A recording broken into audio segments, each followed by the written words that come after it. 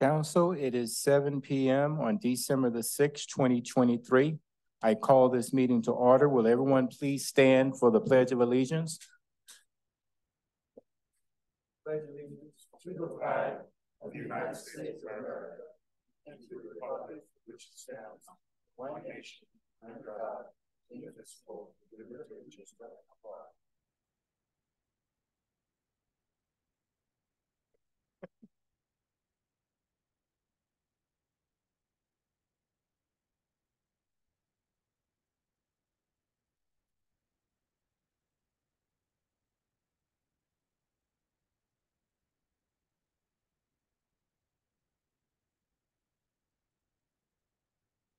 Okay, up next we have roll call.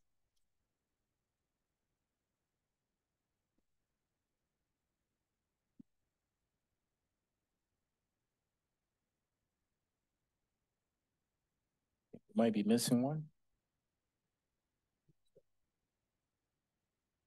Got it? Okay, good. Ms. Martin. All councilors present and a quorum has been declared. Okay, thank you. Up next, we have agenda approval. Mayor?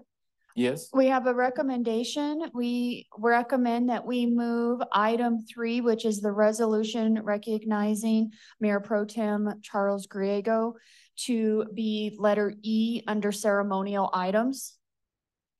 Okay, thank you, Ms. Sanchez. Okay. All right. Councilor Vigil. Mayor, I move that we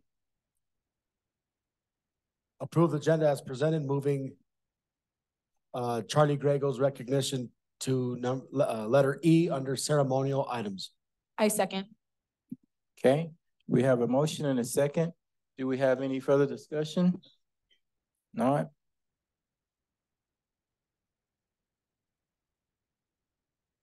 Please start voting. Ms. Martinez? The motion carried unanimously. Okay. Up next, we have citizen comments. This is the segment of the agenda to where those of you who have filled out the comment cards, you will be able to come up to the podium. And we do ask that you keep your comments to within 3 minutes. Ms. Martinez, if you all don't mind starting the clock so we can make sure we keep track of the time. We ask that you keep your comments to within 3 minutes. If you're still talking at that point in time, I will politely ask you to end your conversations at that time. During these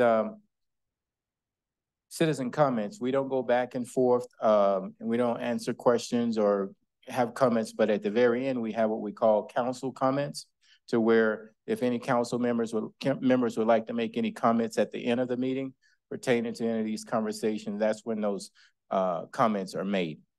Okay, the first one I have is Ovalos. If I'm not, I hope I said the last name right. Is it William Ovalos? Yes. Olivas, okay. If you can come up to the mic, William, I'm so sorry. Here you go. Just speaking to the mic. Okay. For as long as I've known, I've always owned my residence. Supposedly my mom got a loan through a bank or something, I don't know. And the bank entrusted the city, I guess, to my mom giving them the property when she passed away or whatever, and foreclosed on the house, and the city ended up buying my property, and I honestly don't know what to do. That's all, I think. Okay. So I believe on the agenda, there's going to be some discussions about this later on. So you'll be able to hear some of that conversation at that time. Okay. Okay. All right. Thank you. Up next, we have Ruthie Brown.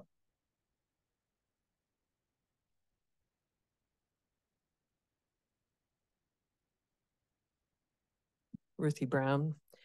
So I have a few questions here, and I've only got 3 minutes, so on your mark and set, go.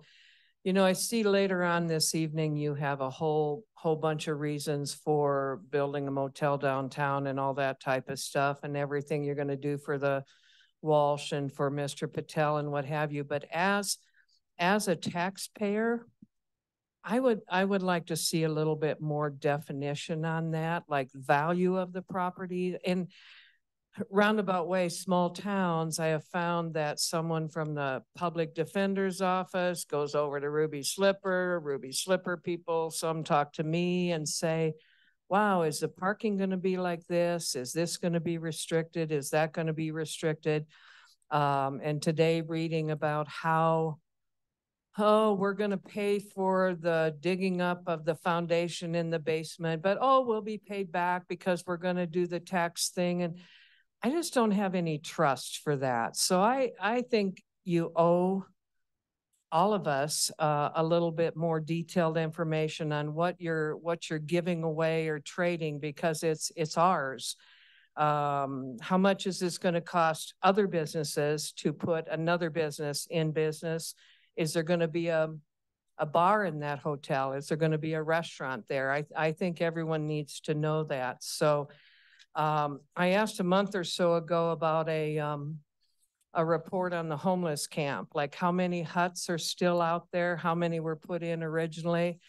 I wonder if any of those huts were ever ADA accessible, or was there a porta-john out there that was ADA accessible? Because I know of someone who lived there for months and months and months, and I'm not positive that the hut she lived in is uninhabitable. How could the city of Alamosa and La Puente Outreach allow a person to live that way? And I'm not saying this person isn't innocent, but the city and La Puente Outreach allowed it. So anyway, I'd like to see a report on that. And then I'd also like to see where we stand with the 600 pages of police calls. Is that public record that anyone in the public can go to the library and check? More than all of this,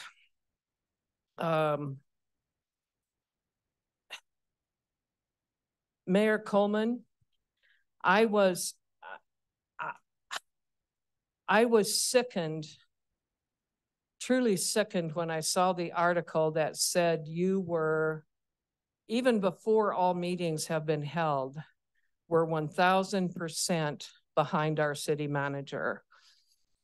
And where you have the right to feel that way, I have the right to my opinions also.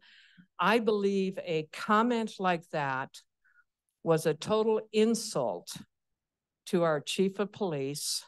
It was a total insult to every law enforcement officer that was here in support of Kenny Anderson, both in uniform and out of uniform. Seems like we finish having the meetings, and I was gonna tell you what I'm hearing on the street right now, but I'm not gonna do that tonight. I think it'll come up sooner or later, but we're supposed to trust the process, and the process was not finished. And then tonight, later on this evening, you're going to talk about attributes you want in our police chief. All you have to do is write down everything that Kenny Anderson was. It should be a real simple thing, because we lost a good man. We kind of just, hey, public, you may know what happened by the end of January, and we're supposed to trust that process. Well, I, for one, don't. I think there are problems from what I hear. I mean, I'm kind of surprised there's not a gag order on city employees talking to me, because I do talk to quite a few, or they talk to me or whatever. But the public needs the truth, the whole truth, same as this man with his house. He needs to know. Thank you. Okay, Ms. Martinez, those are the only comment cards I have. And we need to go to Zoom to recognize anyone who has their hand up, so we can give them an opportunity to make some comments if they would like. Yes, sir. If you're on the Zoom app and you want to speak right now, you can use the raise hand feature in the bottom of your screen. If you're on a telephone, you'll dial *9. And Mayor, I don't see anyone raising their hand. Okay, so I'll turn it back over to staff for follow-up. Thank you, Mayor. To answer a few of the questions that were brought up, you are correct. We do have an item on the agenda related to the purchase of that home and for council to have that discussion. So I encourage you to stick around for that. And a few of the questions that Ms. Brown brought up, she was asking about how many huts we have and those questions.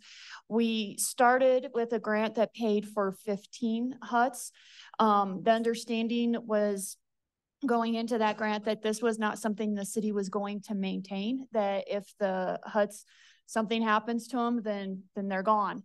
Last year we had 2 fires, so that dropped it down to 13. This past year we had a hut where an individual, it was a bit of a hoarding situation as well as a public health issue of being used as a restroom. And so that worked its way through municipal court. And what we've discovered working with the outreach with this population and tracking the engagement of those who are in the huts compared to those who are not in the huts is the huts are actually not working the way we intended them to work.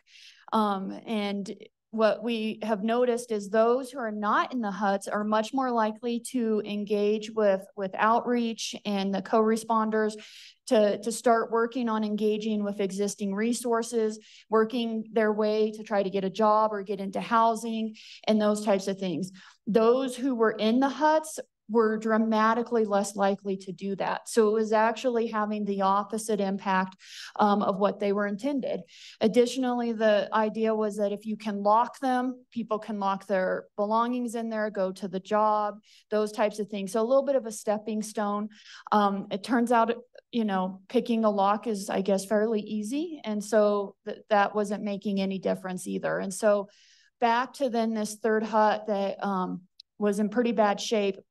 Once it worked its way through municipal court, rather than paying to have someone to try to go in there and clean that up, we just disposed of it. And that's going to be the plan going forward, is if any of the huts reach their end of life, they're going to be disposed of. And that way, the engagement with services and the motivation to try to work on things will be what we feel is needed from an engagement perspective. So in regards to the huts, to my knowledge, I'm not sure if they were ADA or not. They didn't have anything in them. It was just a big box, but I don't know if there's a step to get into it. Thankfully, I know the individual that we had that was in a wheelchair has, thanks to our co-responders, found herself in a home. So that situation has been addressed. In regards to the impact from the downtown hotel, when we negotiated with Mr. Patel, obviously council was very aware of the need to maintain parking, which is why the development agreement includes that he will pave the parking lot across the street where the pink elephant is. And to help with that, the new taxes that the hotel will pay will be used to reimburse for that expense, but it will be city property and it will be public parking. The difference in the value of property is about $4,000 less than what the previous agreement was, where the city was going to reimburse funding from sales tax. And so it's on par with the previous development agreement that we had. So just shy of 300,000 is the difference in the estimated property. In regards to why council was interested in this, it's 2 reasons. One is the economic impact, and 2 is the location. This isn't a hotel on the west side of town where they're more likely to shop at some of the chains, eat at some of the chains. This is in the downtown where most of our mom and pop stores are located. So there's a direct economic impact into our smaller businesses. And that economic impact is estimated for the first year when you factor in some construction and if they hire a certain percentage locally and those types of things. The direct impact is 21.9 million with an estimated when you factor in the multipliers of 39 million. So that's just the first year. Following that, because you take out construction, we estimate that the hotel will have an economic impact of 11.9 million each year. And with multipliers, that's 20 million. So those are individuals that we would see eating and shopping in our downtown when they come and stay in the hotel. Thank you. Thank you, Ms. Sanchez. That brings us to the next item on the agenda. We have a proclamation, and the proclamation is the recognition of the TSC Men's Cross Country National Champions. Tonight, we're going to have our Mayor Pro Tem, Griego, read the proclamation. This is his last City Council meeting after 40 years of being on council, and I just wanted to give him the honor of reading this proclamation. And then if we can have a couple of the representatives from TSC to come up to the podium and we're gonna read the proclamation. Then we're gonna come down there and take a picture with the team, okay? All righty. Okay, thank you, Mayor, and You're welcome. thank you for the honor. The City of Alamosa proclamation in recognition of Trinidad State College Men's Cross Country Team. Whereas the NJCAA National Championship was held in Huntsville, Alabama on Saturday, November 11th, 2023. And whereas the Trinidad State College Men's Cross Country Team was victorious at the 2023 NJCAA National Championship. And whereas the Trojans' stellar performance marked a historical achievement for the team, securing the first ever NCAA championship in cross country. And whereas Coach Lauren Matson, and forgive me if I don't want to chop up some of these names, but my strategy was evident as the Trojans asserted themselves as the aggressors from the start of the gun. And whereas there were a total of 16 team members who placed at the meeting, including Kiddish Miss Gina, Hannibal Haley, Cameron Estes, Vincent Chip. I'm sorry. They've got hard names. Okay. Aya Sadi, Kyle Atwell Legay. How about we do this? How about coaches, you name out your team Yeah, members. How about you do that? Okay. Yeah, because I'm chopping these names up pretty No fast. worries. Okay. They're not necessarily easy. Kiddis Miskina, Hannibal Haile, Cameron Eustace, Vincent Kipchirchir, Ayub Saeed, Kyle Abalagti, and Daniel Resio. And those were the guys who represented us there, kind of your starters in cross country. Additional team members here are Colin Moore, Gavin Gishy, and Max Voorhees. Thank you, Coach. Thank you so much. Thank you. Whereas the community of Alamosa takes great pride in the accomplishments of this team and wish to congratulate the Trinidad State College Men's Cross Country team.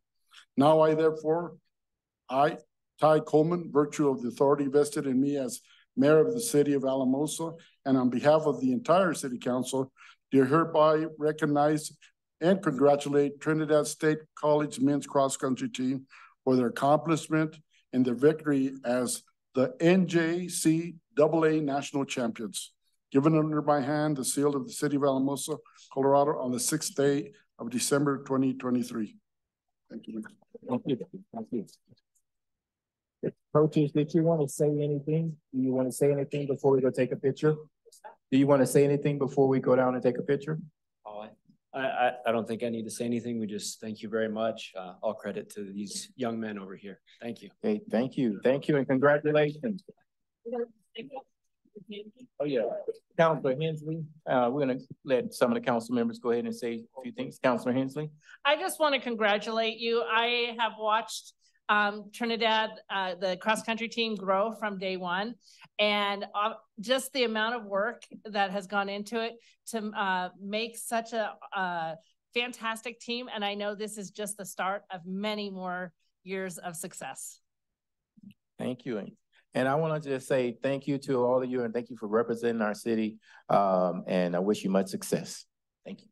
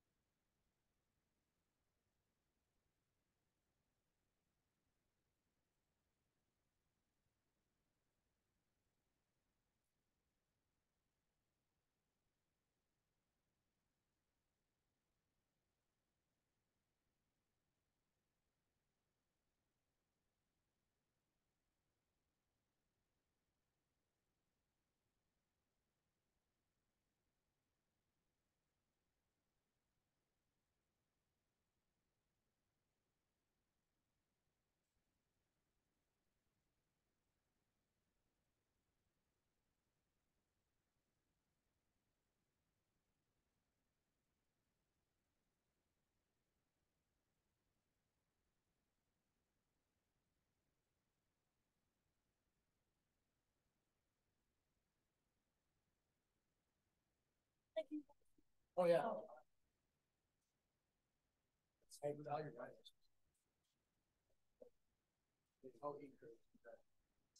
There's some food in there. There's a lot of food in there, guys.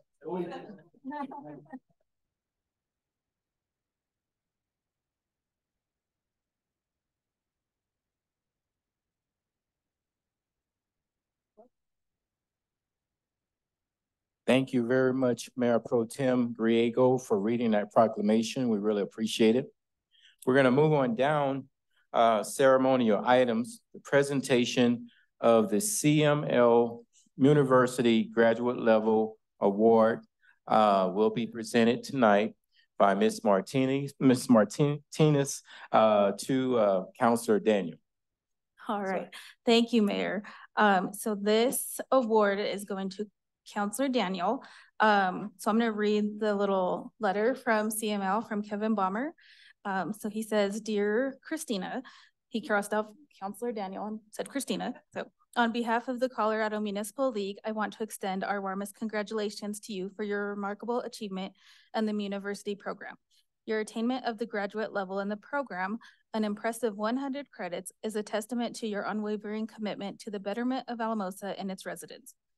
The Muniversity program, initiated by the CML, aims to recognize and celebrate municipal elected officials who invest their time and resources in educational events to enhance their knowledge of effective local governance. Your leadership and dedication have set a remarkable example for others to follow. Your dedication to municipal government and your exceptional commitment to the city of Alamosa have not gone unnoticed. We at the Colorado Municipal League have been proud to have you as a member and recognize your outstanding contributions to municipal governance. You also have my undying gratitude for your support of CML and the principles of good governance. We encourage your colleagues and community to join us in recognizing and applauding your exceptional contributions to the city. Please do stay in touch. Best regards, Kevin Bomber, CML Director. Awesome. And then I just want to mention, so Kristina, the last time I mentioned the CML University credits, she was at 99 and she went out and she got that one credit she needed right away. So congratulations to Kristina Daniel. Congratulations. For Daniel. Councilor Daniel, congratulations. Did you want to say anything? We have your mic. So it was really important for me to not leave with just one credit left. That would have been terrible in my mind. So I'm super excited that happened. So thank you, team.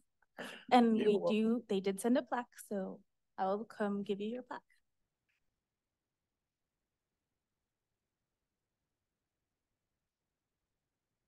Pictures and I are really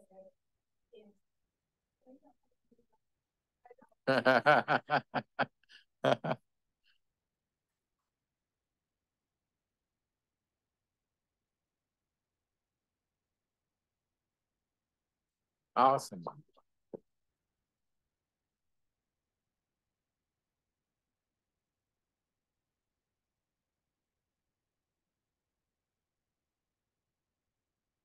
Great job. Way to finish it up. Good job. Good job. All right. So that brings us to the next item on the agenda, recognition of our retiring council members, and that's going to be presented by Ms. Martinez as well. Okay, so tonight we have two counselors retiring. We have Councilor Daniel, and she has served 8 years on city council. And then we have Councilor or Mayor Pro Tem Griego, who has served 40 years. So we do have a couple plaques for you. So I'll have Councilor Daniel come down first, and I'll give you your plaque.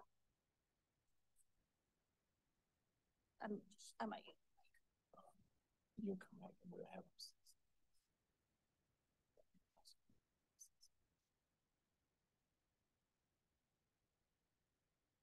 So the plaque we have gotten you, it's in recognition and appreciation of your many years of dedicated service, devotion, and commitment to the Alamosa City Council. We present this award to you, and we did list your Mayor Pro Tem, Councilor at Large, and Ward 2. So you are.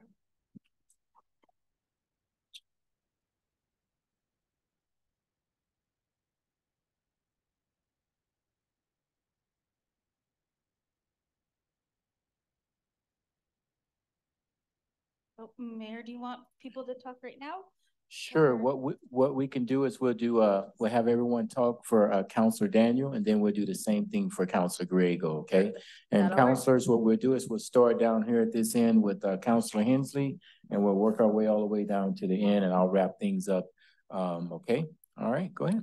So, Councilor Daniel, you and I have known each other for a long, long time, and I've always valued your thought process, your time that you take to listen and really go into every situation with a true idea of I'm going to listen to all sides and really make a decision from there. I've learned a lot from you. I've also learned a lot from the empathy you bring into the situation and tying that into all the decisions you make. And I just want you to know that you've really made a difference in my life and all the things that you do.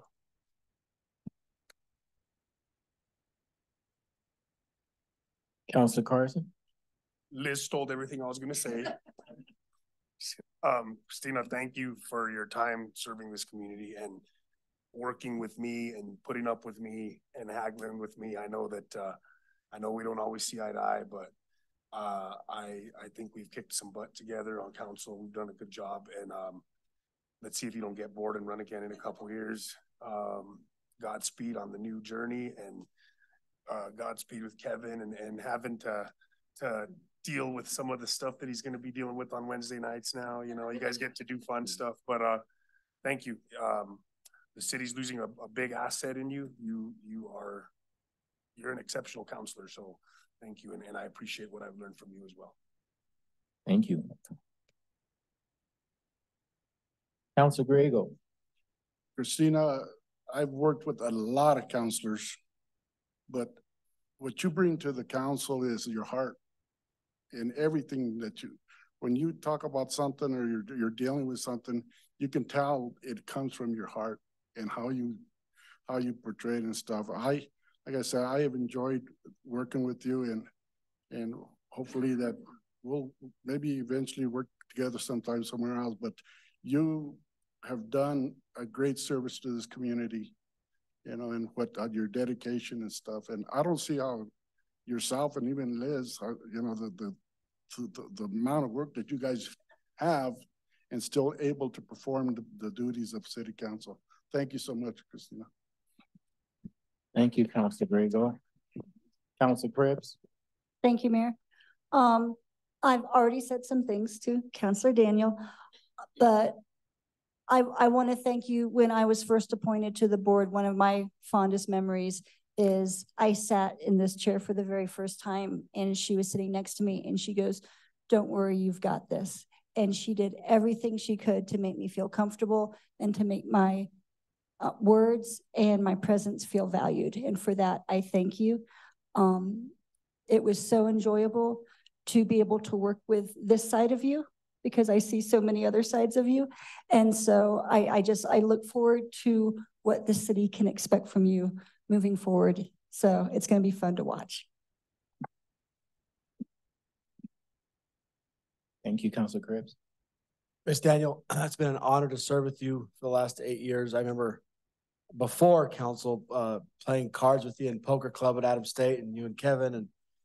And when I think of you and your contributions, I think of, Liz stole this word, empathy, your work on mental health, your work on behavioral health, and opening our eyes to that, a lot of that stuff. And that is so huge, especially over the last few years coming out of COVID.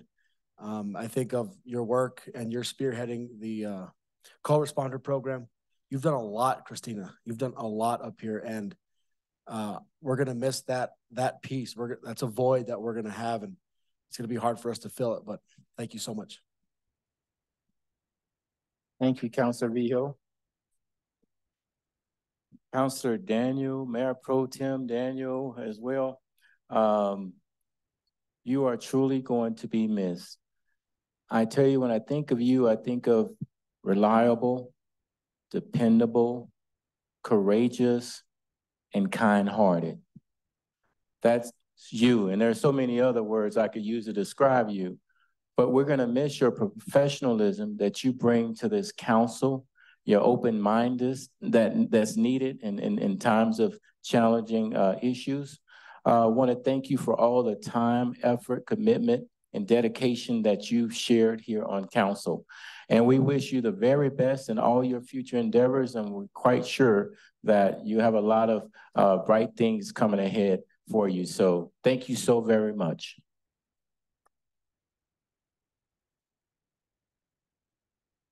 Mayor, is it okay if I say? Yes, sure, something? please, go ahead.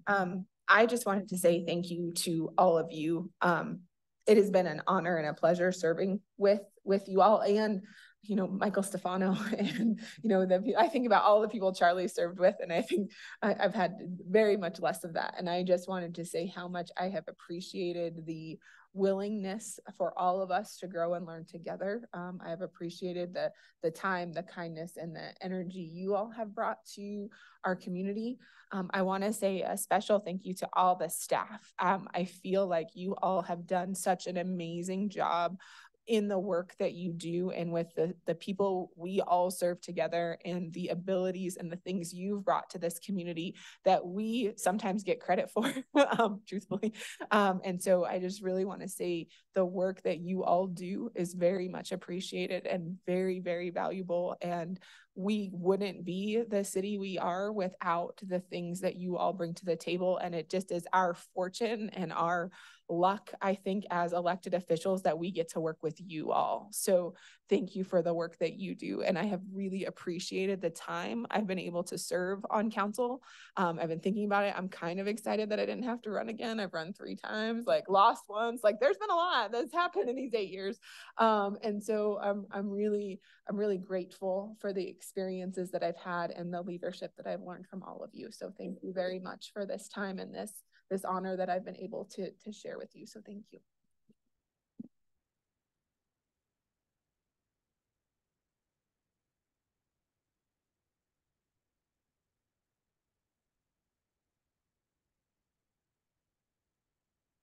Thank you. Okay, Ms. Martinez.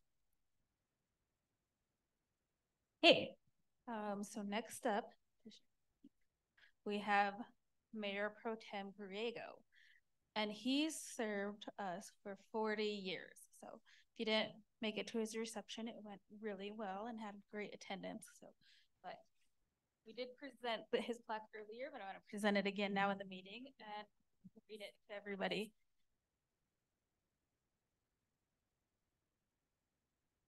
So Charlie made sure he got what he wanted for his plaque. So it's really nice, and I hope he keeps it and holds it forever. But Mayor Charles Gray presented to Charles Griego, Mayor Pro Tem. Thank you for the 40 years you have served as a city councilman representing the 3rd Ward of the city of Alamosa. Your presence has helped shape Alamosa into the city it has become today, 1983 to 2023. And the plaque does include the key to the city. So when you're at 40 years, you get that.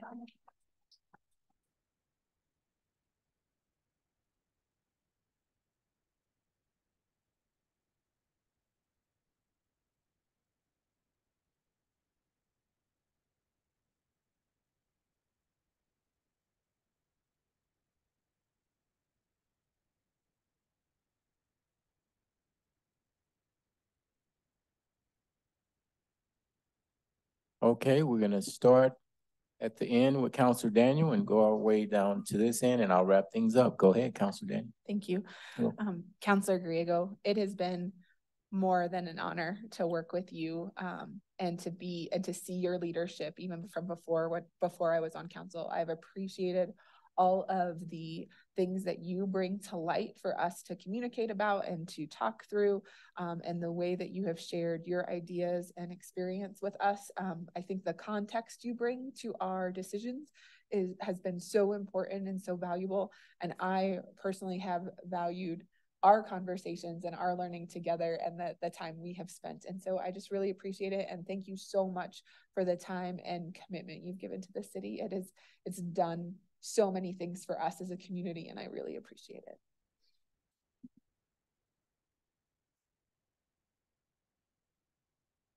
Hey, Councilor Hensley.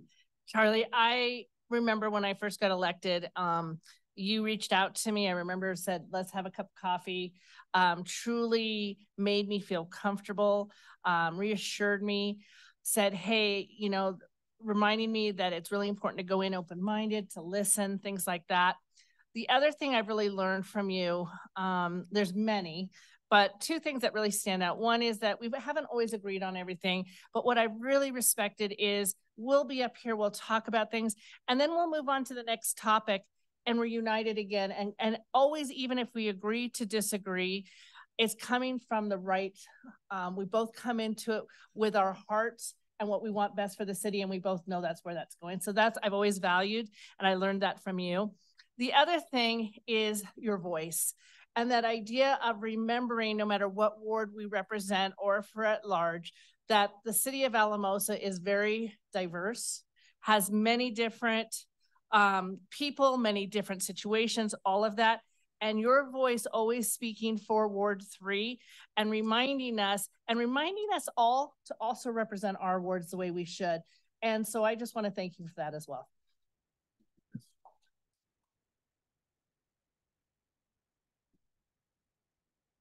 Charlie, I know I got choked up earlier talking to you. It was hard because since I joined the Knights, you've always been a mentor and a good brother to me. I appreciate what you've taught me and the example you've set in serving our community, and I hope I can do half that. Thank you.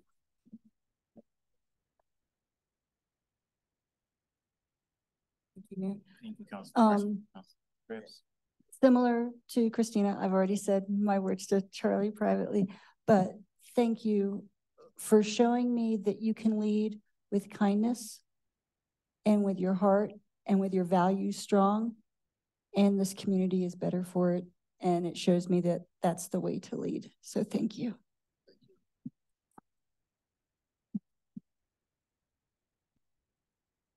I'm not gonna cry like about an hour ago, but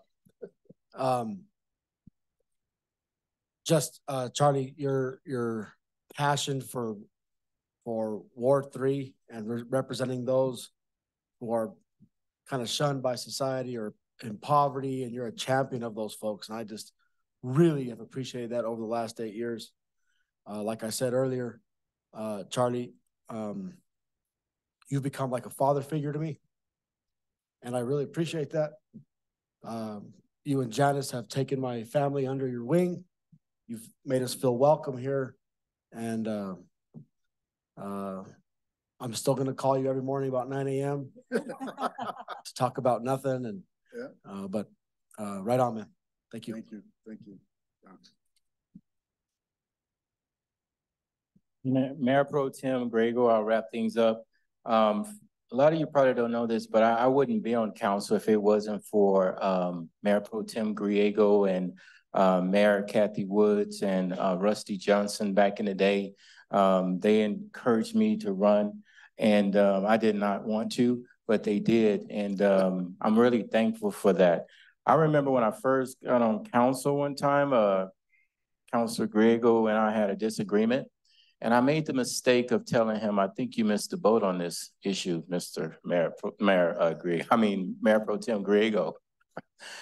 And he was furious. I mean, he was hot. I never seen him get so red before. And he didn't say anything or discipline me right then on the podium or anything. So he told me, he says, I want to have a meeting with you.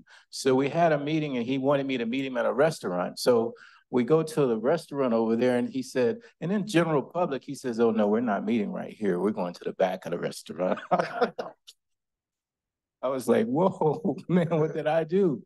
And so he said, how dare you say I missed the boat on this issue? He says, Coleman, I've never even been on a boat.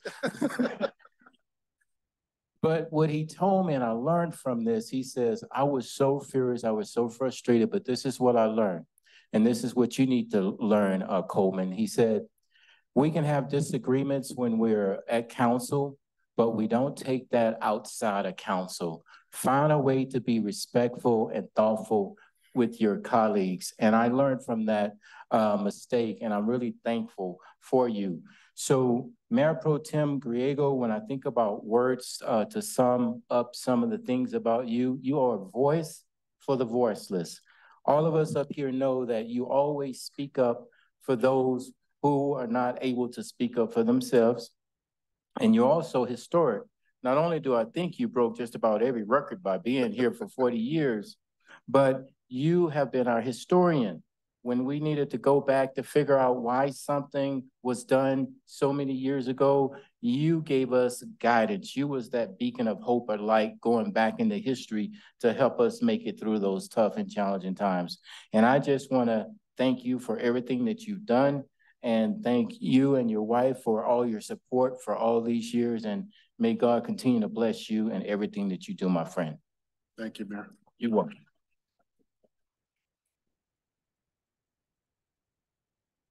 Thank you, Mayor, and thank you guys for all the great comments. You know, to do this job, it's not one person. It's all these people. It's that city manager, it's all that staff out there that the city manager puts together. And we work as a team. You know, and if you can't work as a team, you shouldn't be in a position like this, because this is how things get done. And you're right, we disagree, you know, and sometimes the disagreement, I would go home and I said, well, why did Liz disagree on this? And then I would think about it and then come back and find a way how to work with it and stuff. But I've had an opportunity to work with a lot of people, you know, a lot of counselors, a lot of staff, you know, and I support all my staff, my chief of police, and I support our city manager. You know, there's the toughest part of this whole deal is that lady takes a lot of beef for us, okay? We give direction. She has to put it out there and enforce it. And sometimes it's not taken well, but we are the ones that should be getting beat up. And it's not fair, but she's tough, you know. I was the one who hired her, one of them. And I knew from that day that we were going to do great things and bring in great council people and stuff and young people to do what we do, you know. So it's been a great deal. 40 years, it sounds like a lot, but it seems it's gone pretty fast, you know, and I enjoyed it with, you know. So thank you, everybody. So, yeah. Thank you.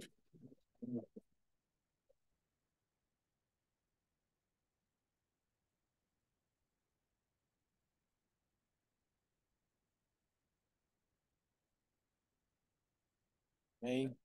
So I think this is the part to where Mayor Pro Tem Daniel and Mayor Pro Tem Griego are going to take their step down off of the podium. And once again, let's give them all a round of applause.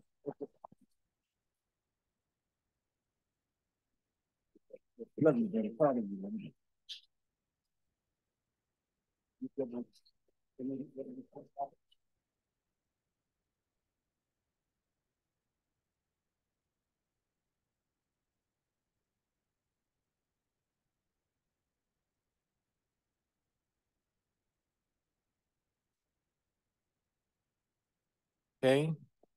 so now, we are going to have the oath of office for our new council members and returning council members, which is going to be, headed by Ms. Martinez.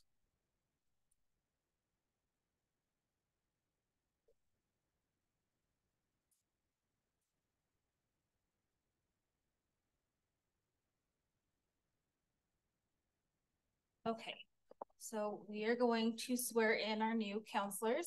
So everyone that ran for election this year will need to come down. We're gonna start with Michael Carson for the at-large position.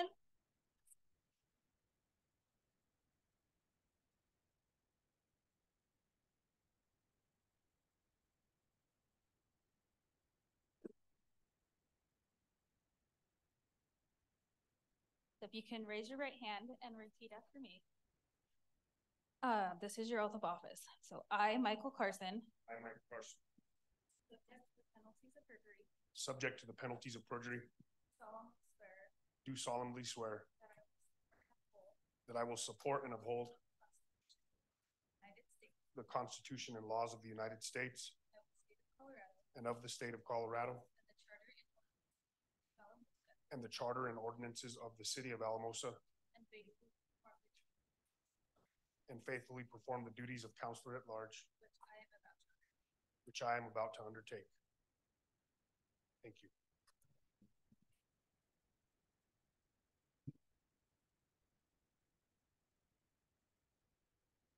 And Councilor Carson has been elected for a 4-year term.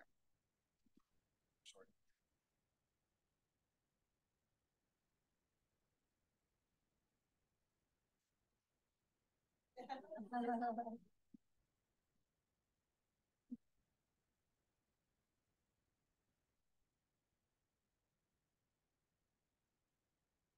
Okay, next we have our new counselor, Jackie Vigil.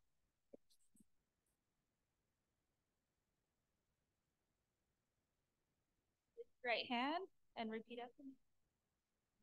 I, Jackie Vigil. I, Jackie Vigil. Subject to the penalties and perjury. Subject to the penalties and perjury. Do solemnly swear. That I will support and uphold. The Constitution and laws. Of the United States and the state of Colorado. And the charter and ordinances. Of the city of Alamosa.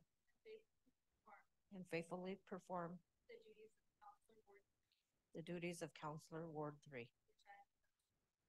Which I am about to undertake.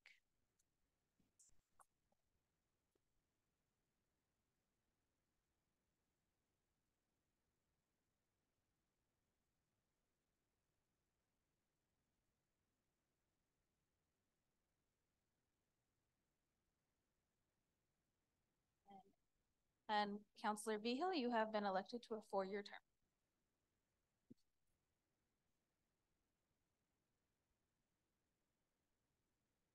Come on up. Yep. You are welcome up there. All right, next we have Councilor Don Krebs.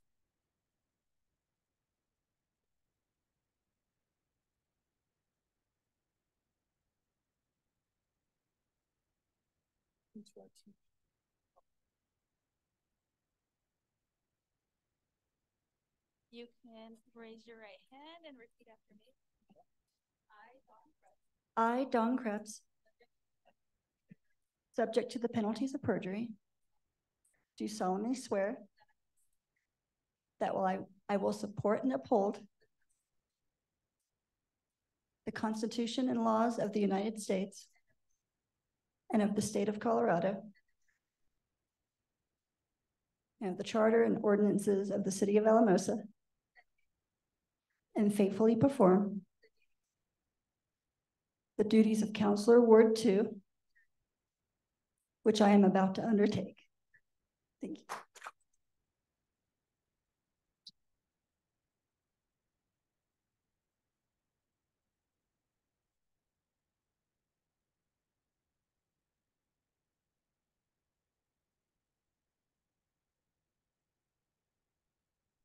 You're welcome. And just a second. So here's your certificate of election. You have been elected for a 2-year term.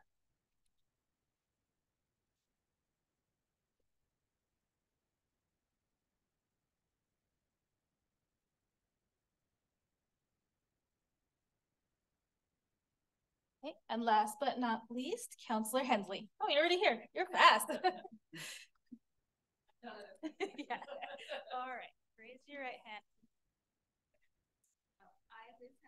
I, Liz Hensley, subject to the penalties of perjury, do solemnly swear that I will support and uphold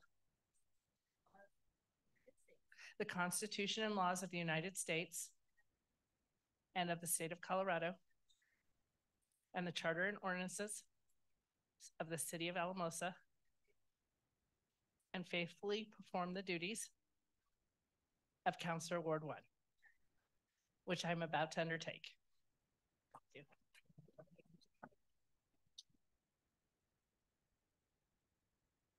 And I can get you to sign. Oh, up here.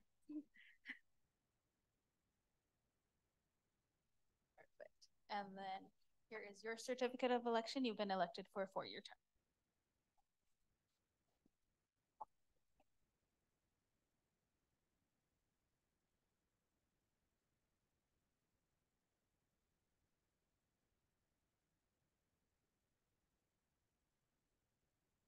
So what I'm going to do, I know this is a special honor for everyone who was elected. I am going to allow you all the opportunity to say a few words to, if you would like at this time, because I know some of you have family and friends here, and we're just going to give you that opportunity, okay? So if you would turn your mics on, and if you want to say something, I'll recognize you. I just want to thank everybody of the city of Alamosa, especially Ward 3, for voting for me and believing in what I want to accomplish. And I also want to thank Charlie Griego, because like I said earlier, I'm going to have some big shoes to fill. Okay, thank you. Okay, that's going to bring us to Councilor Hensley, then Krebs, then Carson. So I'd like to thank all those in Ward 1 who continue to support me. I always try to advocate for those in my area. Like anything though, I'm always learning and growing and trying to become better. I'm never stagnant in what I do. And every week when I come here, as new things happen, it opens my eyes, and I will continue to grow, learn, and listen. Okay, thank you, Councilor Hensley, Councilor Krebs, then Councilor Carson. Thank you, Mayor.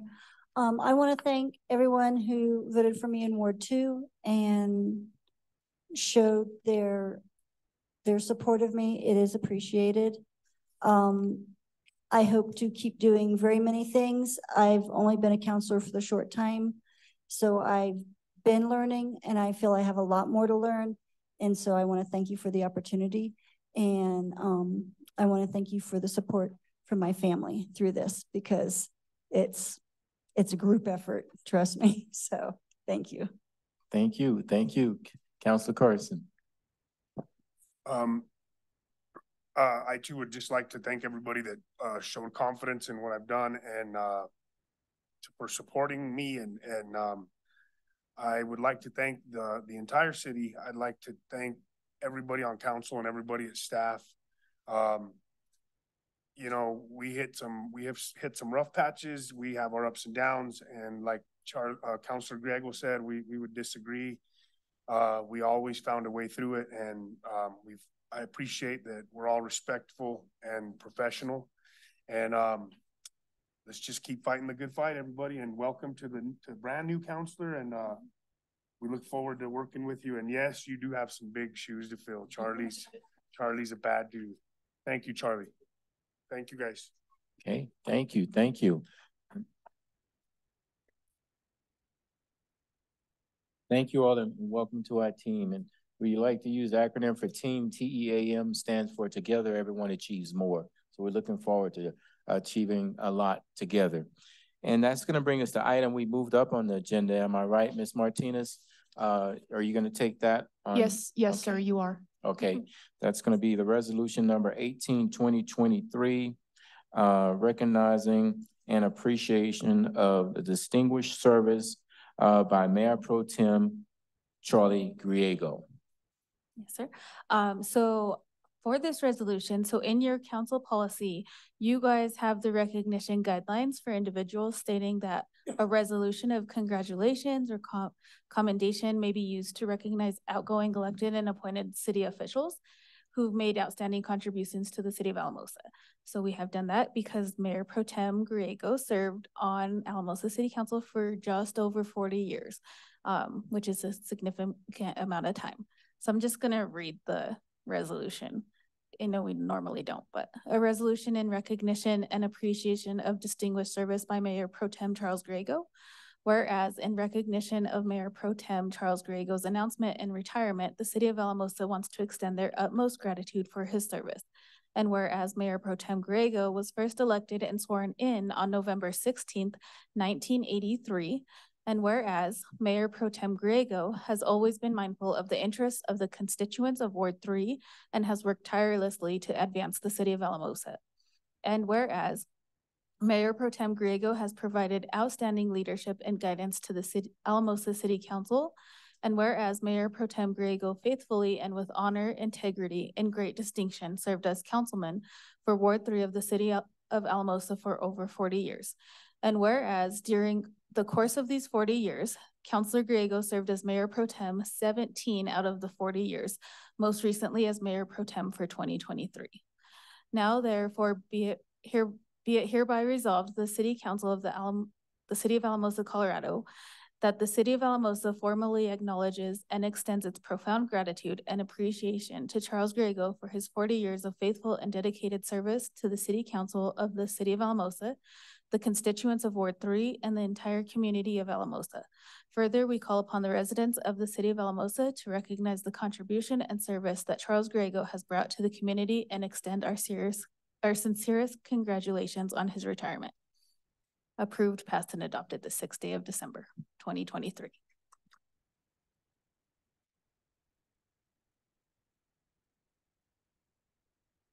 So, Ms. Martinez, we do need to vote on this, don't we? Yes, okay. It needs to be a motion because it's an official record.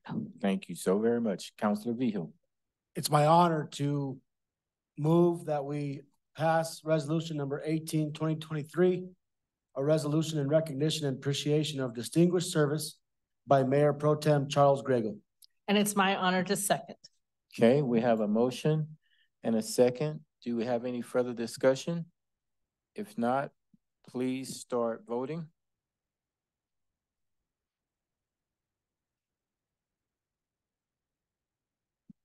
Ms. Martinez? The motion carried unanimously. Thank you. And thank you again, Mayor Pro Tem Griego.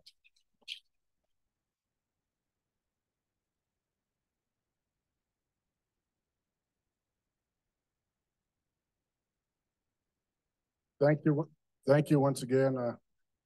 Boy, the city really does a show when you're going out. Did a great job, you know.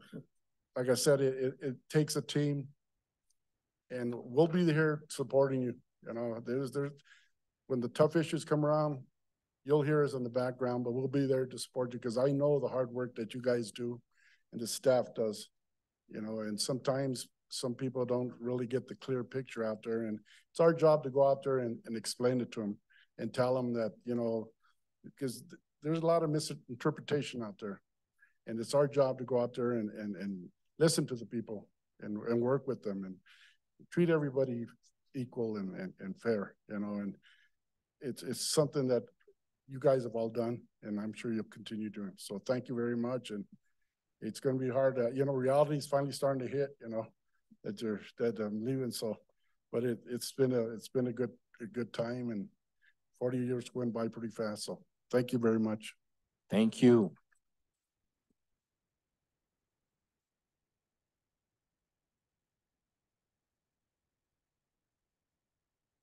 Okay, that brings us to the next item on the agenda, consent calendar A.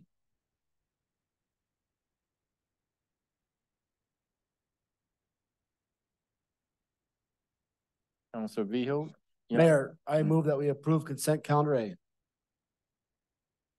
I'll second. We have a motion and a second. Any further discussion? If not, please start voting.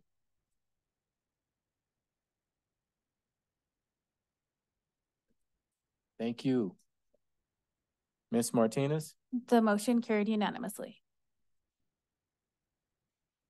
That brings us to the next item on the agenda, business brought forward by city staff, development services. Good evening, council. Good evening. Good evening, Councilor Vigil and Councilor Vigil. Ms. Martinez, I believe you have a presentation.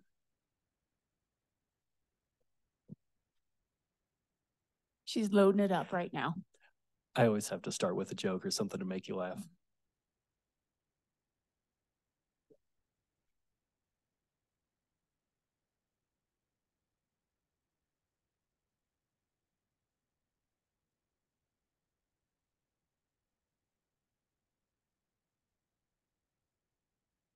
Okay, so for those of you, we've had a lot of things happen since we went through this works session. So one of the things, go ahead and go to the next slide, please, that we've been keeping our eyes on is, are we overparked, especially in apartment style developments? That's kind of the core question.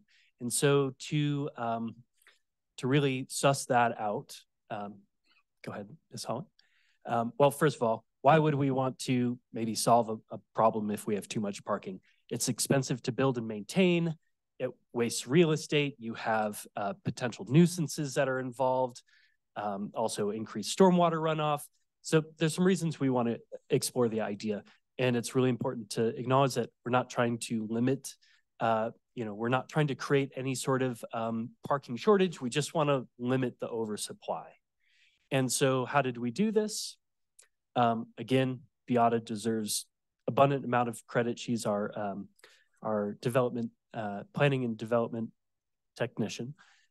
So she did manual counts at 24 different apartment complexes at the morning. So about 8 o'clock in the morning on a weekday, about 8 o'clock in the evening on a weekday, and then Sunday evening. So that really is intended to give us a pretty good snapshot. And so really what we found is, let me back up really quick. One of the things we're looking at is how many parking spaces are on site, how many does our code currently require, and then how much of that is actually being used, and what is that maximum amount? And then we also looked at market rate apartments versus low income. We also looked at senior apartments as well. And so this is what we found, and I'm putting a couple of asterisks here because as Councilor Hensley had brought up during the work session, based on our observations, we only found 3 apartment complexes that were underparked. So as in they had spillover to where they were parking on the adjacent streets. What we didn't observe was the Sage Apartments having a shortage, but obviously when those counts were taken would have certainly have an impact. But, and I think this really kind of demonstrates the point that with those specific apartments, they didn't actually have the minimum required. So we would almost expect there to be a shortage that Councilor Hensley had observed. So really what we saw is that the actual parking on the ground tended to be about 187% of the peak demand. And so for low income housing. So essentially there's almost twice as much parking as you need for low income housing. And for market rate, it's about 130%. So when we look at how much the code requires, so if you were to build a new apartment complex, it would require 2.5 times more for a low income apartment than what would actually be used. And then for market rate, again, our code is requiring 75% more than really what we would expect to be necessary. So when we, put together that crazy spreadsheet, we came up with a couple of sort of breakdowns. So on the left in the orange, that's what our code currently requires. So based on 0 or 1 bedroom. So like a studio, 2 bedroom or 3 or more, they require 1.5, 2 or 3 parking spaces. So what we're proposing is breaking that out into 3 separate categories. The goal is to, get that kind of average of 125% of our peak observed demand. So really, we didn't want any of those that we observed to be below that 125%. So essentially across the board, we'd reduce it into that blue column, and then there would be an additional tier for either senior housing or low income, which would have a further reduction. And then in apartments where you have both senior and low income, then there's a further reduction because there is some sort of a relationship between vehicle ownership and household income and also age. So this is what has been presented in the ordinance for recommendation. One other thing that we observed and we added into this was essentially a swap for bicycle racks versus spaces. So with that, I'm happy to answer any questions. Thank you very much. Councilor Hensley? You may not know this, so I'm just curious. So now that you've researched and that Sage was under, didn't have enough parking, do you know by what level does it meet that slide that had the criteria of 2.5 per, or was it even lower? So it's even lower than that. So I do need to do some digging why the amount of counted spaces are less than what the code requires. I haven't really figured that part out yet. So it might have been kind of a timing of when certain buildings were built or what older codes required back then. So I'm not 100% sure. So going forward, any additional, so since that, and so you do think that is below the 2.5, or like if it was a 3 bedroom and all of that criteria, so it's already below that anyway. Correct.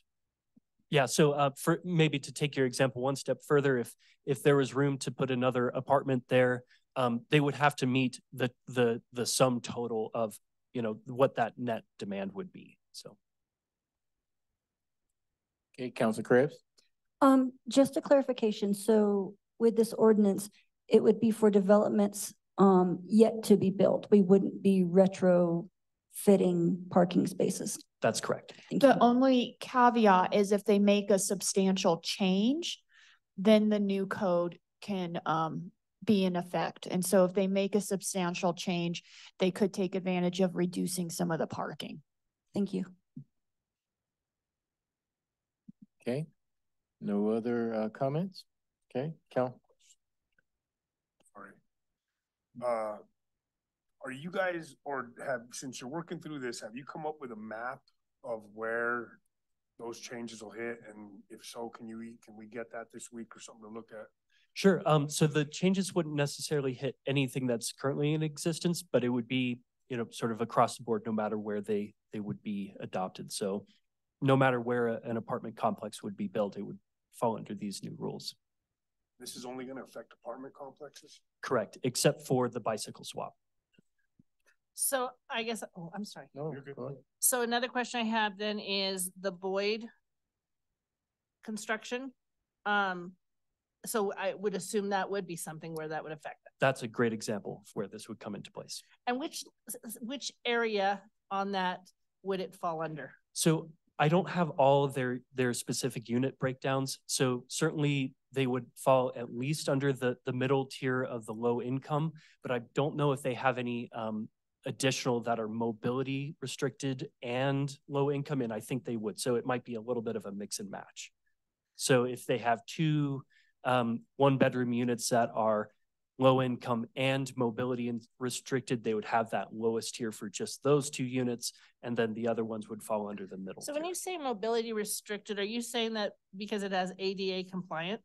So in general, we kind of struggled with a concise definition. So essentially, and I'm failing to remember the exact wording that we used in the ordinance, but it's essentially anyone that's caters to a population 62 years or older, or due to a physical, mental, or behavioral sort of constraint that they're constrained to use, something about ambulatory movements. So I'm really trying off the top of my head, but essentially it's someone who we don't expect to be able to move, freely in general. Okay, because I do know Housing Coalition and stuff, almost everything now they would build would be ADA with that idea of the potential. So I guess I just want to be careful because I look at certain areas that parking off that is going to be tough in that area.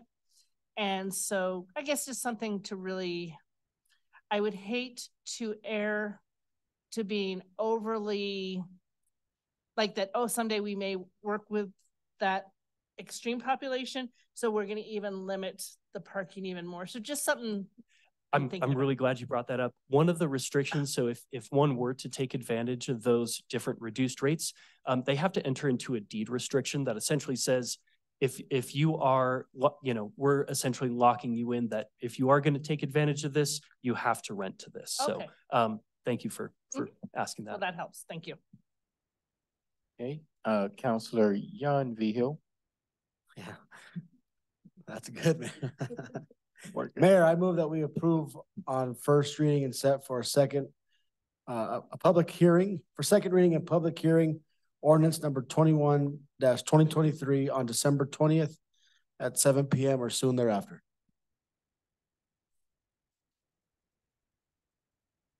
I'll second. Okay, we have a motion and a second. Any further discussion? If not, please start voting.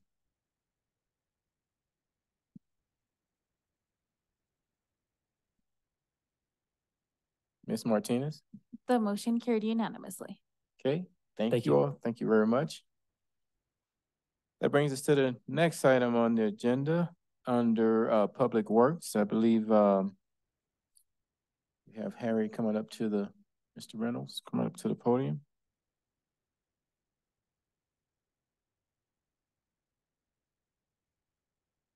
Good evening, Council, Mr. Mayor. Good thing is I'm not asking for more money tonight, but what I'd like to request is Council consider allowing us to reallocate some funding that we have designated in our street maintenance budget. We have $25,000 left this year to apply to the street purchase the materials for street repair, and most of that would be going towards a cold mix asphalt mix. What we're looking at doing and what we've been demoing is basically it's a small asphalt plant. It's a little mobile plant that goes on the back of a bumper of a truck. And what I'm requesting is that we use the remaining 25,000 we have in the budget in 2023 and the remaining 39,000. Let me see, $39,195 in the 2024 budget to pay for this unit. What the benefit of this asphalt recycler unit is it allows us to be able to do hot patches year round. Currently what we do is we send a truck in the springtime to go get oil out of Denver, kind of a bulk oil, and then we mix it with like chips, rock chips, and we use that in what we call the shoulder seasons when our main plant ACI isn't running. And so the patches they're not very stable. They're very susceptible to weather. They break down. And this unit would allow us to make permanent patches year round, allow us to, if we have an emergency in the wintertime, make a good patch instead of ones that continually break down. So my request is council consider this and provide further direction. Okay, Councilor Jan Vigil and then Councilor Hensley. I'm ready to make a motion if this is going to help our crew out.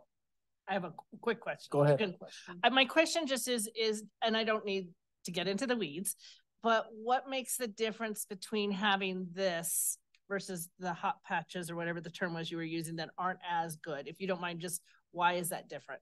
So there's two different products that we use in the shoulder season. One is our pothole repair machine that we have currently, and that's an oil-based material with chip seal.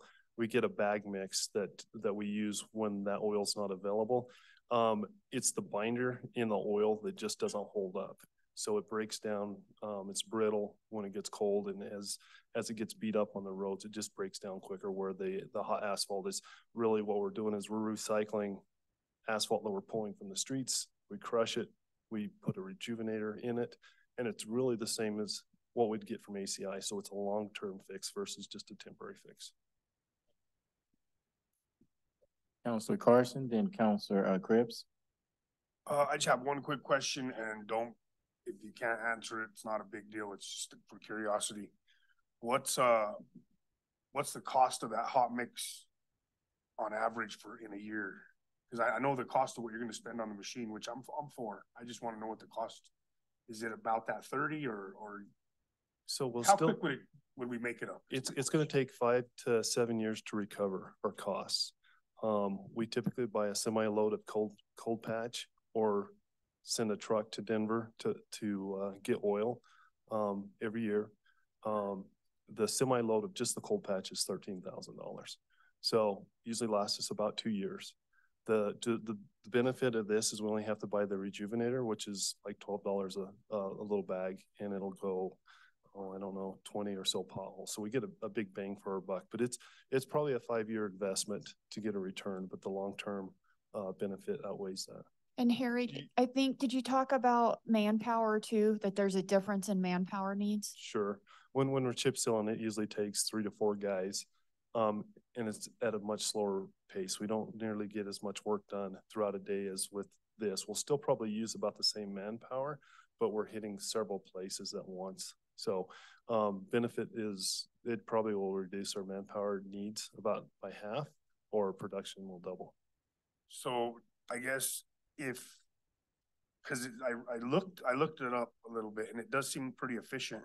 I mean, I know you already did the numbers and said 5 years, but if you have that machine, is it going to nudge you to do more? You know what I mean? And is it going to happen quicker? To me, it seems like with that tool, you're going to probably get into where once it's working good and clean, you guys are going to be wanting to use it quite a bit more. So I'm for it. I think it's a good idea. Honestly, I think it's going to benefit our operations a lot. I think what we'll see is the impact, the amount time we spend fixing potholes is probably going to be reduced. We'll be able to go through and make the repairs and not have to go back and repair them later on again. I think we're expecting to see the production probably double, where we're going to be out in the field probably less because we're going to be able to get more done in a quicker time. Thank you. Okay, Councilor Krebs? Thank you. And I also only have one question. The $25,000 that if we were to purchase this now, that we're taking out of this budget, what was it going towards before? We're not missing a street or anything like that, because we might decide to go this way. No, and that's kind of one of the reasons we're bringing it to you right now, is because we need to order a cold patch for the winter and the early spring. That's that semi-load of 13,000. So we'd go to that and then pick up some miscellaneous bulk material that we need for storage. Okay, thank you. Thank you, Councilor Krebs. Now, Councilor Vigil. Ready to make my motion, Mayor, that we approve the reallocation of the 2020 street material budget, approximately 25,000, towards the purchase of an asphalt recycler, with the remaining balance of 38,195 funded out of the 2024 street material budget. I second it. Good. All right, we have a motion and we have a second.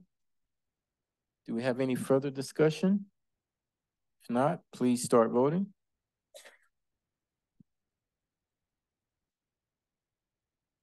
Ms. Martinez? The motion carried unanimously. Thank you. That brings us to the next one, brown water discussion.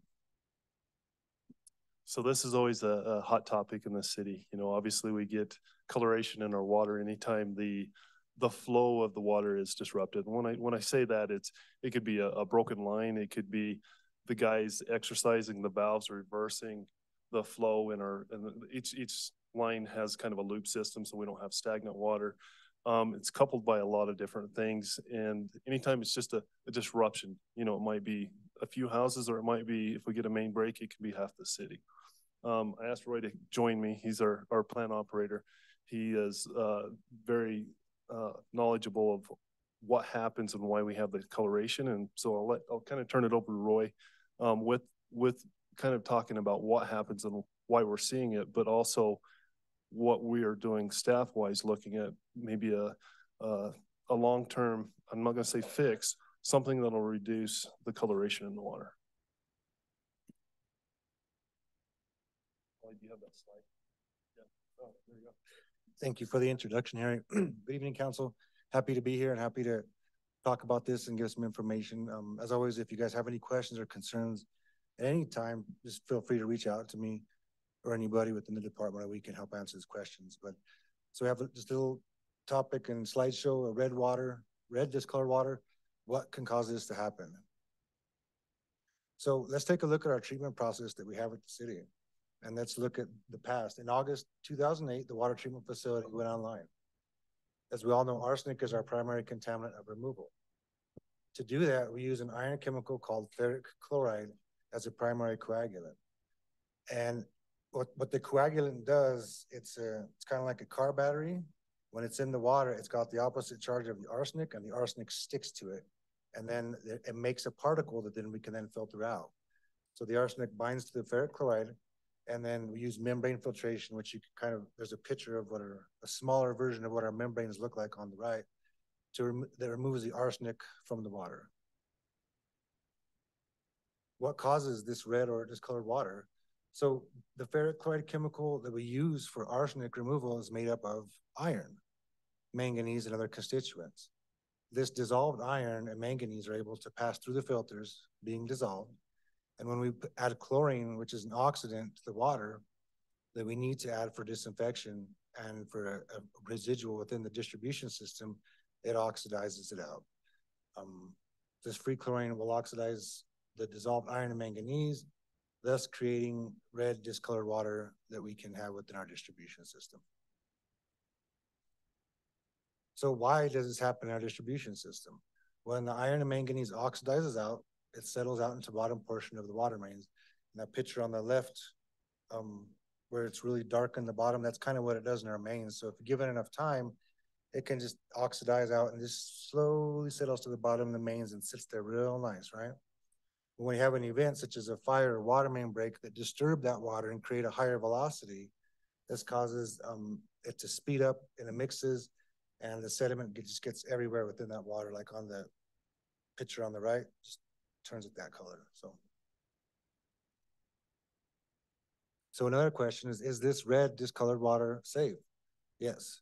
Iron and manganese are considered a secondary maximum contaminant within the Colorado primary drinking water regulations. And this is out of page 369 of the primary drinking water regulations. States the secondary maximum contaminant levels. These contaminants in drinking water primarily affect the aesthetic qualities related to the public acceptance of drinking water. And there's a nice little picture of some of the bacteria samples we take saying that the water is bacteria free. And we do, so throughout the city every month too, we take 10 samples looking for total coliform bacteria within our water. And if there was something that happened to be there or make it be positive, the public and everybody would be the first to know. So at any time, and these are public records, so at any time you feel like you want to know or have more knowledge about it, come see me. So what are we doing to minimize this? We're proactively flushing water mains to remove sediment. That's one way to take care of it. If we know that it's there, open up a fire hydrant, flush it out, right? It's gone. We are cleaning our storage tanks more often.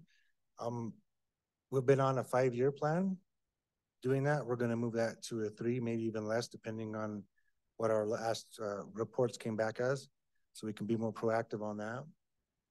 We're still replacing our old cast iron mains that we have within our distribution system. We're being proactive on that with the Public Works Department, doing that, notifying or understanding where we have these cast iron mains and what we need to do to replace them.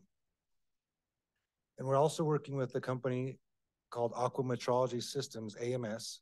We're evaluating the use of using a more cleaner chemical compound to remove arsenic instead of the dirtier one, that bulk that we're getting now. So this chemical is pretty amazing because it can be made in place within the facility itself. We wouldn't need somebody bringing a truckload in and offloading chemical, stuff like that. And this chemical can be made in place within our facility and can provide a higher quality water leaving the drinking water facility while still providing excellent, if not even better, arsenic removal. So earlier this year in end of January, beginning of February, we ran a small scale pilot to compare this chemical against the chemical that we're currently using, and we had some great results. Here's a picture of that we actually did within the plant itself. So when we do these things, we're looking extensive at what the root cause is and what internal controls we can do within our facility and within our capabilities to help minimize this. So that picture kind of shows just a little bit about the pilot. It shows that there's a generator on the left-hand side, and there's the light gray and the black tanks, and we're running our current process with our chemical against the in situ, the in-place chemical itself. So, and this is a chemical analysis from the pilot study. So on the left, you have the parameters. In the middle, you have the bulk ferric chloride, what we're currently using and what we currently purchase. And on the right, we have the electrolyte generated ferrous chloride reagent. And we can see that the two constituents that we're looking at when it comes down to red or dirty water is going to be the iron and manganese. So we can see by just comparing this as apples to apples, that by looking at this other type of chemical that's made in place, that we can reduce the amount of iron within the water and the amount of manganese, thus hopefully reducing the amount of discoloration that we could have within the distribution system. So these are some of the conclusions from the pilot we ran. The in situ chemical is a higher quality than the chemical we currently use. Using a higher quality chemical provides higher quality water. It can provide better arsenic removal while using 27% less chemical. And we demonstrated the ability to remove arsenic to below 5 parts per billion, which is, right now, it's not too important, but if the EPA ever decides to lower that limit because they have a goal of 0, it shows that we're capable of meeting that too at the same time and not looking for another technology. And using 27% less chemical can provide less iron and manganese in filtered water, again, giving the potential to providing less discolored water within the distribution system. So I think one of the things that this doesn't capture is some of the cost benefits that we'll see in the future. One of the big expenses at the water treatment plant is the membranes that filters out the arsenic. We're hoping that by removing the high iron and manganese that's in the system, will extend the lives of those membranes. They cost about, we got a new price today, they're about $150,000 a year for one membrane. So, and I think long-term, if this pilot study, we're able to move forward with it, we're going to see not only benefit in the colored water, but also savings and longevity in our membrane replacement. Questions? Okay, Councilor Hensley. Thanks, Roy, for such a great explanation. My question is, and I don't know if you really know, I guess two, are we getting more of this colored water than we have in the past? Like, it feels like more people have commented having the colored water or red water or brown water or whatever. So that's a good question. So the amount is probably always, the same amount's always been there. So over time, like, you can have that accumulation of it going in the bottom of the pipes. So the same amount is being put in. It's just a matter of when an event happens, and we're not going to be able to know where that happens for it to get out, if that makes sense. So do you think we're having more events that maybe is making it feel like it's happening more? Yes. Okay. So when there's a fire, for instance, we're increasing that. If somebody happens to get on the water main and we're flushing out, stuff like that, or if there's a contractor that hits a water main, we're going to have these occurrences happen. So thank you. And Harry, has there been a difference in the quality of is that what you were getting ready to say? Yeah, there's two other things. We were until 2 years ago, we were able to buy a higher grade ferric material that did help with the reduction in the iron and manganese. But also, I think this time of year we see quite a bit as well. So people who choose to blow out their sprinkler systems, they may hook into the city systems not correctly, and they're putting air within the water line. So every once in a while, I'll hear somebody say, "Hey, we got some gurgling in our water line," or they've changed the flow within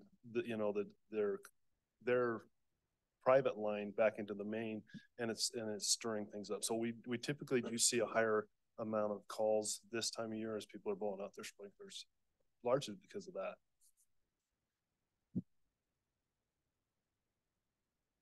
Okay, well, I don't see any other lights, so I'll just wrap things up too. Roy, first of all, I want to just recognize you for your credentials that you have in water. A lot of people don't know this, but a lot of his credentials is really rare and hard to find people like Roy in our community with the skill sets that he has and the training that he has taken over the years. So I just want to recognize you for that. And then the second thing is the question I have for you. Other than replacing the cast iron water mains, what other equipment you feel we should start including in our budget for replacing in the future? Pertaining to the red water, I guess? Yes. So we're gonna be more proactive on cleaning our water tanks more often, and with our flushing program, if it's coming down to what some of the needs that we might be looking into, we're looking into running a full-scale demonstration on the pilot plant, so we can confirm what we're seeing is a reduction in iron and manganese that's going to be in this water using a different chemical. Okay, thank you. And then one other question. I'm not for sure how many people have been calling in or checking in or having any concerns about the brown water. Is there any way we could put some of that information on the website? So if anyone have any concerns, they could go there and learn more? I think that's certainly something we need to do, because there's a little bit of a process. As you notice coloration in your water, you kind of don't try to flush it out yourself. You really need to contact Public Works. Let us flush the main first so we have clear water to your house, and then you flush out just your lateral line into your home. A lot of times homeowners, they start opening up their own faucets trying to rid the coloration themselves. Well, they're just bringing more into their home. So, you know, I think some public education and information is certainly something we can follow up on. Okay, thank you. And Councilor Jan Vigil and then Councilor Carson. Thank you, Mayor. I was going to go off of what you said, Mayor. Can we get this out to the public? This presentation of why red water might happen and the manganese and all that, can we get that out so people know? Yes, sir. Thank you. Thank you, Councilor Jan Vigil. Okay, Councilor Carson. So, like, let's just say in a neighborhood, when you flush the main, what's the length of time that it takes for that you know, you have the two pictures with the disturbed water and the one that was settled. When you have that settling in the main and you flush it, two questions. Does it clean the main out on the bottom, or is that stuff hardened? And if you do clean it out, how long does it take to build up in that neighborhood again? Ish. So I think it's a good question, and a lot of it depends on the event. If it's a main break, one of the main lines, you're going to have a big disruption, and it's going to break a lot of that material at the bottom of the line loose, and it's going to take a while to flush. So you'll see the guys flush and 10 or 12 hydrants at once trying to clear this big area.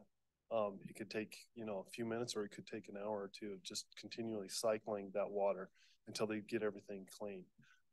Also, depending on the impact, you know, it's iron and manganese is, you know, being a metal, it's fairly heavy. So, you know, does it get compacted at the bottom? I don't know that I got an answer for that. You'll definitely pull the top off with any disruption, but I think it takes a big impact to really remove it. And then it's kind of what I said in the beginning is we know we can reduce this amount of iron and manganese that's getting distributed, but long-term, how long will it take to get everything out of the lines? You know, we'll probably continue to see that for a while, but all we can do at this point is try to continue to reduce it. Okay, thank you. Okay, thank you. Okay, I don't see any other lights on, so we would like to thank you all so very much for this discussion. Very helpful. Thank you. Okay, thank you. If I could, Mayor, sure. I just want to recognize Roy. He has taken the lead on this project, this pilot study, all on his own, working with AMS to try to evolve our plant. And he and I have attended a couple conferences and partnered with some other outside entities trying to see if this is a viable option for the city, and really kudos to Roy, because had he not shown the interest in trying to make a change, we wouldn't be where we're at. So. Thank you. Thank you, Roy. Thank you. Okay, thank you guys. Okay, that brings us to the next item is discussion on the purchase of foreclosed home. Me again. Okay. All right, I'm not really sure where to start on this one, but we'll just start at the beginning, I guess.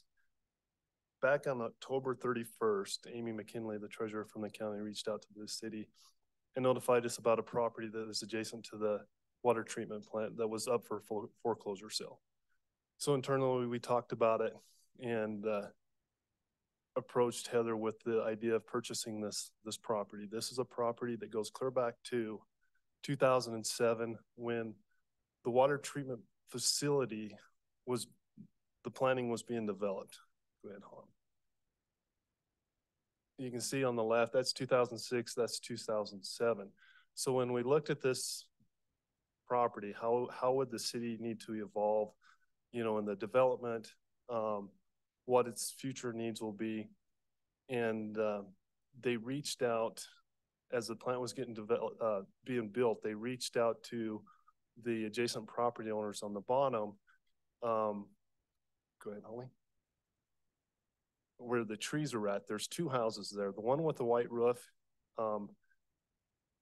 was owned by a private entity, and then there's one you can't quite see in the trees. It's just to the left of the one in the white roof that was also privately owned, seeking first rights of refusal, or if they were interested in selling at that time, they would purchase the property. I think I don't have a definitive answer whether the property that Miss Livius his name, Livius owned, they were in negotiations and talks about first right of refusal. So if and when they ever sold, the city would be in first line. So the house on the right, the white roof, they ended up selling that property in 2009 to the city. Go ahead. We bought that for $50,000. And then when Amy reached out to the city and let us know that the other one was available, and again, this wasn't a sale, it was a foreclosure, asked if the city if that was a property the city would want to purchase. We did go ahead and purchase that property for $48,124. If you look up at the picture there, you could see kind of the current yard layout with the blue line that goes around the perimeter. We plan on demoing the city house, the one that we've owned since 2009 here in January.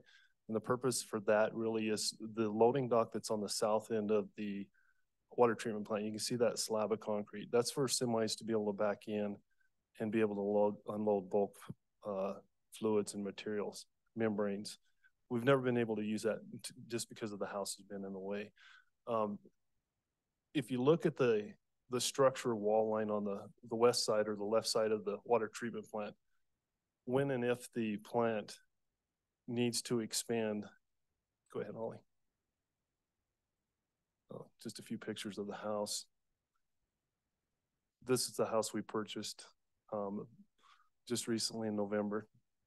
You can kind of see the water treatment plant right there on the upper right-hand corner. We have just a little alley right now to access that dock. Keep going, Holly, go, there we go. Looking at that wall line, if we were ever wanting and needing to expand the plant, we would need to continue south. That was the design of the original design of the plant, was when that was needed to be done, we would go to the south. So that's kind of the reason we've been looking at purchasing those properties. The way the city is growing currently, we'll need to do an expansion, you know, many years from now, but at some point when we have to expand that plant, we'll need to go south, as that's the way the plant was designed. CDPHE continued regulations. We don't know what they'll come out with next, how the plant will have to evolve. So having space and additional room to grow is something that we feel is a great need for the future for the water operations at the plant. I think that's all I really have other than questions. I'm sure Heather might have a comment, but. So this is something where it was a fairly tight time frame that when it was brought to our attention, I think we had something like 20 hours to decide on if we were going to move forward and purchase. I think from a foreclosure perspective, properties are usually go through a process for about a year before it reaches the point that then it was brought to our attention.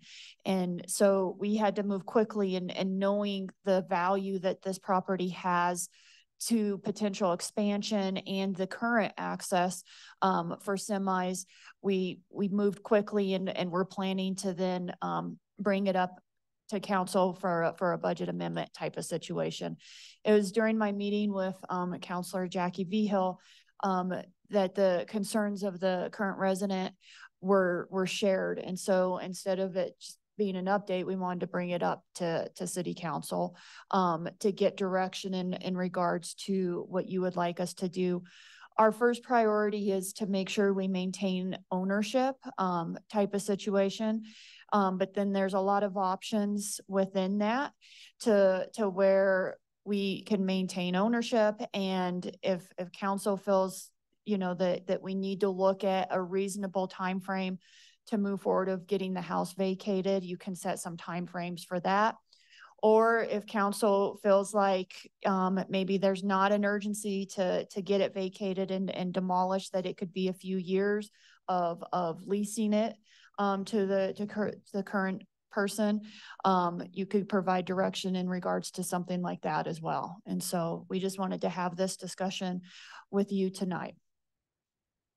Okay, so we're gonna open up here in a minute, and I just want to recognize Attorney Mark Loy, who's here tonight and who's taking over our regular attorney, Eric Sweezow. We want to thank you for being here tonight. And we'll go ahead and open up the mics. What we'll do, since I know everybody's gonna probably want to have something to say, I'll recognize your mics as you turn them on. So far, I have Councilor Carson, followed by Councilor Hensley, Councilor Krebs, then Councilor, we'll let Councilor, I'll tell you what, how about we do it this way? We'll go ahead and start with Councilor Carson since he had his mic on first. We'll go to you, Councilor Hensley, then we'll go this way and back until we get all your answers or questions taken care of. Councilor Carson. So I do like your second option for the extended period of time. I have questions. I apologize to Will. He called me last month and then stuff happened and we got kind of buried. And so I apologize for not reaching out back to you. I didn't have a clue as to what was going on with this property till tonight. I have a ton of questions for you, you know what I mean, that I won't ask you right now because to me, this feels like it's a little reactive, you know what I mean? And it sucks. I can't say anything else. It's a bad situation. But I would really convey my feelings to council is that we look at the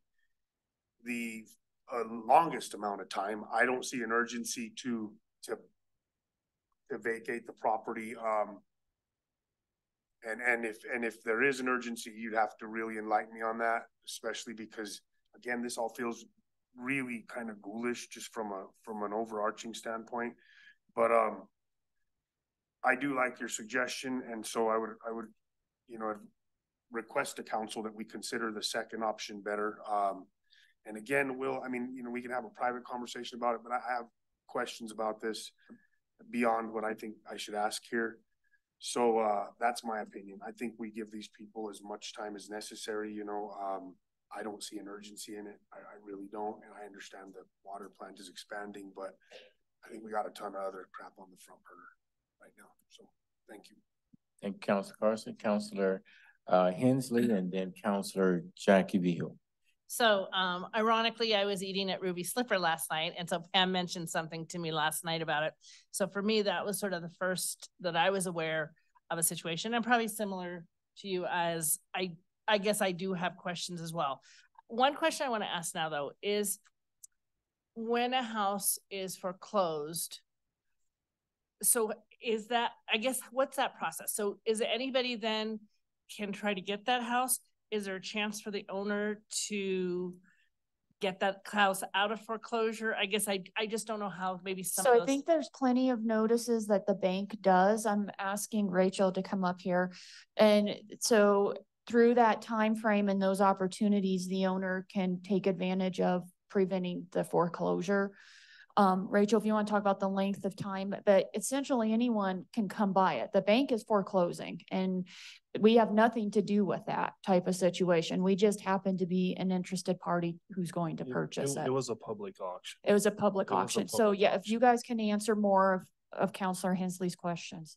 It was a public, so the foreclosure was they were giving notice for a year.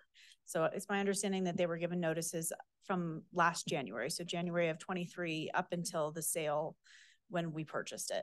And so the only difference that the city was involved was that Amy let us know the sale was happening. We went to a public auction. We had to be there, and be there in person to purchase the home, but anyone could have been there to outbid us. It just happened to be that we were the only bidders. And so we bought it for what was due.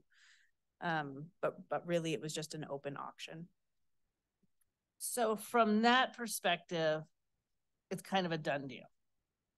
In every other foreclosure sale, I mean, we are the proud owners of this property. Is that what you're asking? Yeah. We are the owners of the property.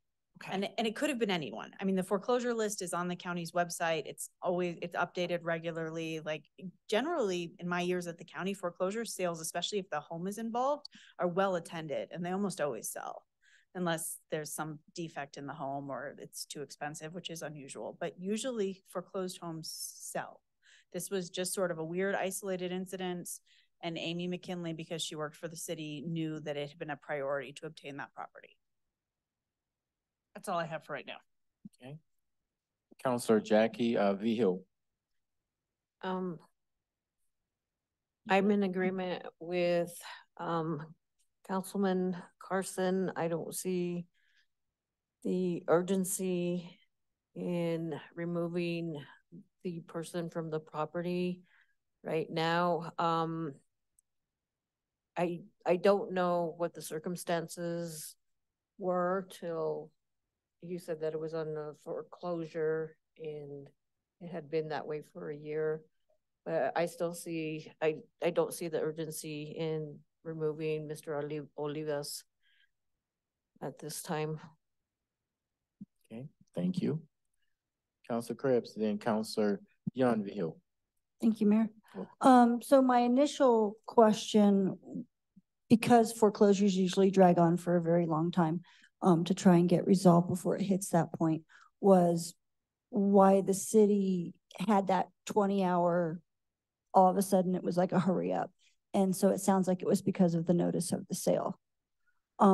We just weren't aware of it. We hadn't been following the foreclosures. Okay. So that it had been properly noticed, plenty of time. We just weren't following the foreclosures. Okay. So that's why there was a feeling of rushed. So by the time the city realized it, it was already the very next day. Yes. This is when, okay.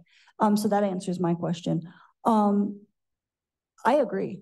If we are the proud owners, and I know that we try very hard not to be the proud owners of occupied things like trailer parks. But if we are the owners of this house and through Harry's slideshow, we've already purchased the property with the white roof and that's going to get taken down in January, which gives more, from I can tell from the picture, it gives more access to the dock from that direction. We do have some time before there is a need for that property or for a use to that property. So I agree, but I also feel that there should be parameters around that and that working with the person in the home to set a timeline possibly and not in any way to rush, but just to make sure that everybody on both sides is very clear about the wins and the wheres behind it. Thank you. Thank you, Councilor Krebs. Councilor Vigil, and then Councilor Hensley. So I'm struggling. I don't want to say we're the proud owners of someone else's home, like, first of all, how much was this? 48,000 in some change. 48,000, is that, is a purchase like that, does that need to come before us? So from the emergency side, we had to move quickly and you weren't having a meeting within those 20 hours type of situation. So then what we have to do is then report it to you, and it comes before you as a budget amendment. And then a question that I had that you asked Ms. Krebs, I thought was great, is because Harry, in your presentation, you said that access to that dock would be a lot better now that we have that other property that you're going to take down in January. So, right? So that's good, right? Yes. Yeah. And so, okay, that's great. And I don't know much about foreclosures. So I'm not going to act like I do, but I do know Will. I used to work with Will 14, 15 years ago. He's a good guy. He's a hustler. He works his butt off. I know his mom was sick. And I don't like the situation that we're in, council. I think we should give him more time to get this property back. Like, I don't know. I don't like it. Councilor Hill, thank you. Councilor Hensley? So I think, so similar to what everybody else has said, I mean, I have real concerns in regards, but again, I also don't know a whole lot about foreclosure and how all those steps, like, I don't know if we hadn't bought it, what would happen? It would have stayed on the foreclosure list for sale. So it just would have gone up for auction again. So I guess one of the things, and so Harry, when you were saying that and I know you showed the slides, but it kind of went fast. So when you say that that part of it is more for as we continue to grow, do you have, I mean, could that be like 5-10 years down the road? There's nothing in the immediate future. It's just for us looking at the opportunity. It's been, gosh, almost 20 years since this plan took place. So the one time in 20 years we have the opportunity to secure the property, that's what we needed to do at that point if it was available. When it comes around again, or if it would ever to have come around again, we don't know. You know, that may not have been in our lifetime. So that was the intent of that. Do we have an immediate need for it at this moment? No. So for this moment, like I said, I guess I kind of want to digest stuff too, but I am 100% on board, is I would like it that obviously we're looking now could be your lifetime, maybe, you know, that idea of potentially until, and obviously I think when we get to that point that you might decide you need that, obviously you're going to know a little bit ahead of time and there'll be that whole planning process. So that would give time to sort of think that through. Correct? Correct. Yes, and so that's why we wanted to make sure and offer you some different options and make sure we were clear on that for that portion of it. There's not necessarily an urgency, but still maintaining ownership is important. So we could look at setting up a landlord tenant type of relationship. In the prior house, with the white rooftop, we used to do the same thing there type of thing. So we can look at setting something like that up. And when you did it, so if you did this before, was it done at a sort of that fair level? Like, obviously this is a $48,000 house. We're in a time frame where rent can go really, really high. Are we able then to do the rent towards what we actually paid for? I think what we take a look at is what were the mortgage payments, and I don't know if the house is worth more than 48 because that's what the bank had from that perspective, but we're not in this to make money either. So we would just need to take a look at a few different price points and then make sure it's covering any type of cost we might have to from an insurance or other type of things like that. Okay, so Ms. Sanchez, before we start this second round, seems like I have lights back on again.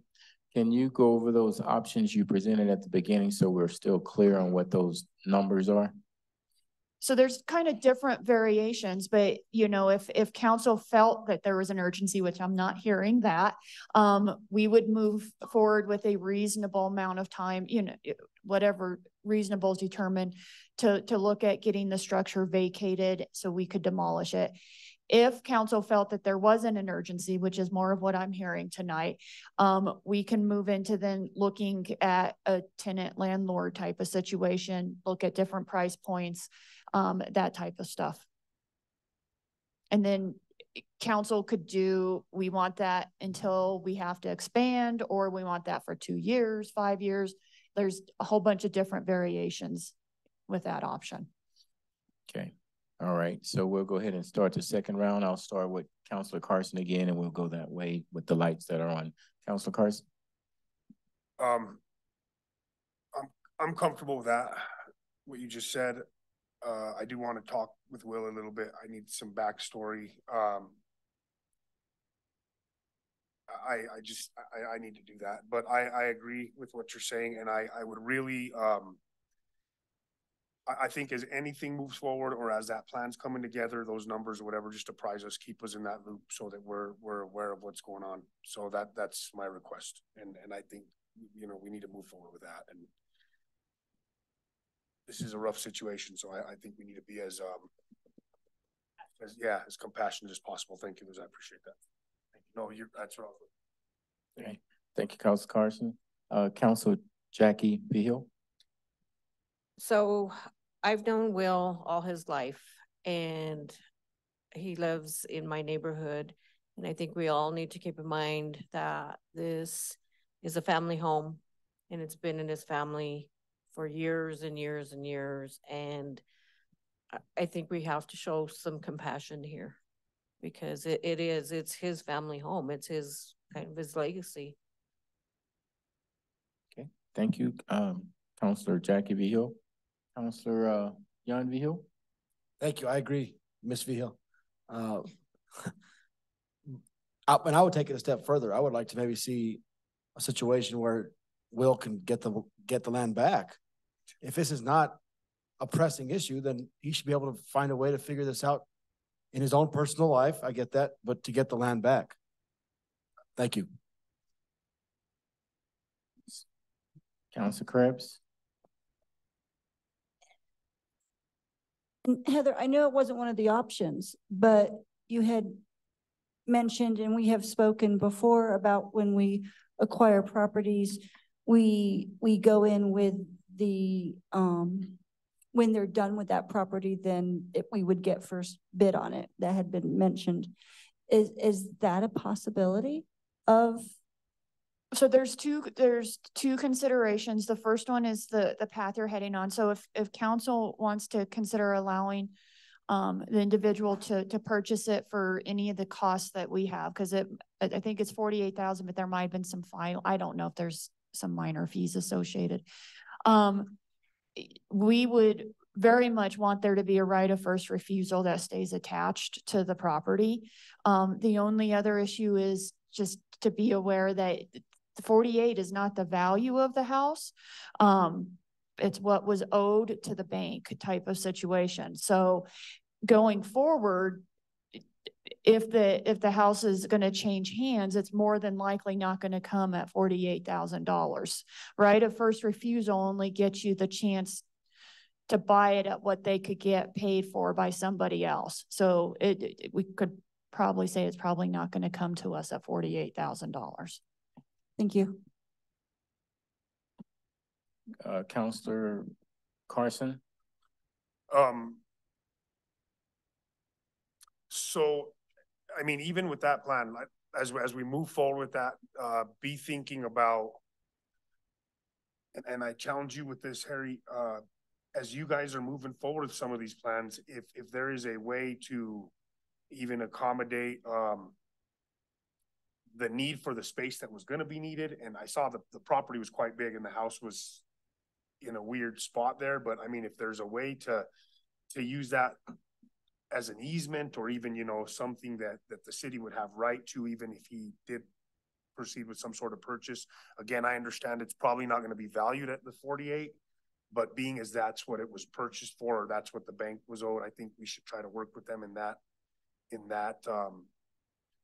neighborhood. So just think about that. If there's something else, a modification to the law or anything that can be done to keep that price range and something that's reasonable for them to try to buy it back. Because that would be, I think, what would be ultimately, you know, the best turnout. Councilor Hensley. I feel like there was a time, and I forget what the property was or where it was, that we were able to negotiate that. Maybe it's the little houses that were by where we're going to build the bridge. But anyway, I'm wondering, and again, this would be a negotiation thing, if we bought it, if we allowed him to buy it back, but somehow in that contract that there was a flexible or some sort of restriction or idea that obviously, let's say all of a sudden it was worth 100,000 or something, but that idea there that if it at first refusal, there's a limit to what that could. I'm not wording this right at all. So that idea though, that let's say we bought it back and obviously we're trying to do something that's the right thing, is that so we don't necessarily get totally burned in the end, you know, in the sense, because it's city money, that idea that maybe somehow in that contract, and again, I'm not sure what the situation is, so it would have to be, see if it works for both ways, but it wouldn't go to a super high amount if it ever got sold to us. So what I'm going to recommend to council is for us to have an executive session at the next council meeting, because I think there could be some legal considerations that you guys need to be made aware of.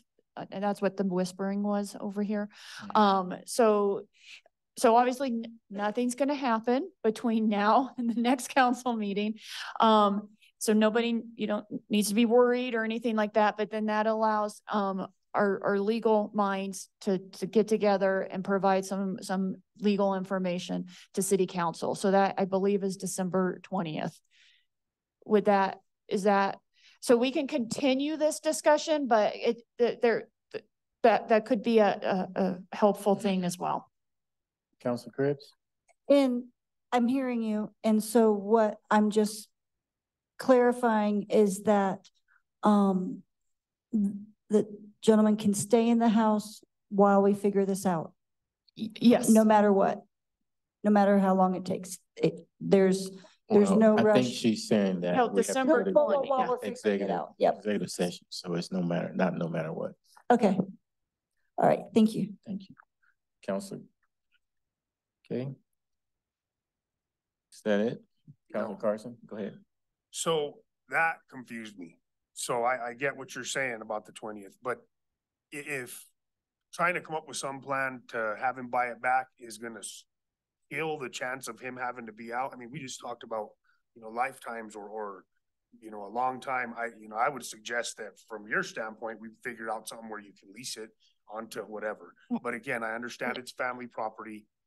You know what I mean? But I'm not trying to. No, so I don't think it's going to take us back. I don't think it's going to hurt anything. I just think it would be good for you guys to get some legal advice. I always get scared when lawyers start whispering. Yeah, no, I don't think it's anything to be concerned about. All right. I think this allows all of us a little time to also. Let's let him sorry. respond, please. Mr. Mayor and Council, I mean, certainly my brain is available if y'all wanted to avail yourselves of that. As an attorney, and I do a lot of different law, and I also do real estate law as well. There's a lot of legal issues here that I am happy to talk to the council about if you ask me to in an executive session, or certainly you can ask Mr. Suiso that when he's back in 2 weeks. Okay, thank you, Mr. Lloyd. Okay. All right, I don't see any other lights on, the mic on, so for now, we'll just pretty much wait for that executive session. Nothing's gonna happen to the property or anything, and then we'll have further discussion. Okay, all right, good deal. All righty. That brings us to the next item on the agenda, under city manager legal discussion on desired qualities for police chief. Yes, thank you, Mayor. Yeah. So I think as we've worked through the items and looking at replacing Chief Anderson. One of the things council communicated is they'd like and have an opportunity to share different qualities that they'd like to see in the next police chief. Usually when I'm meeting with a department where we have a department head vacancy, what I'll ask the employees is, you know, in addition to qualities, what are maybe some of the big issues you see for the department as well that the person would need to have the skills or the experience to tackle or know how to handle type of situation. So with that, you know, I'm here to take notes. Okay, good deal. So we're gonna handle this the same way, and we'll keep going back and forth so that everybody has an opportunity to make all their comments. We'll start off to the left with Councilor Hensley, go to Councilor Carson, go to Councilor Jackie Vigil, Councilor Krebs, and then Councilor Jan Vigil, and we'll do it again to make sure that everybody gets a chance to voice what they feel is important. Councilor Hensley? I'm gonna take a pass for the first round. Okay, no worries.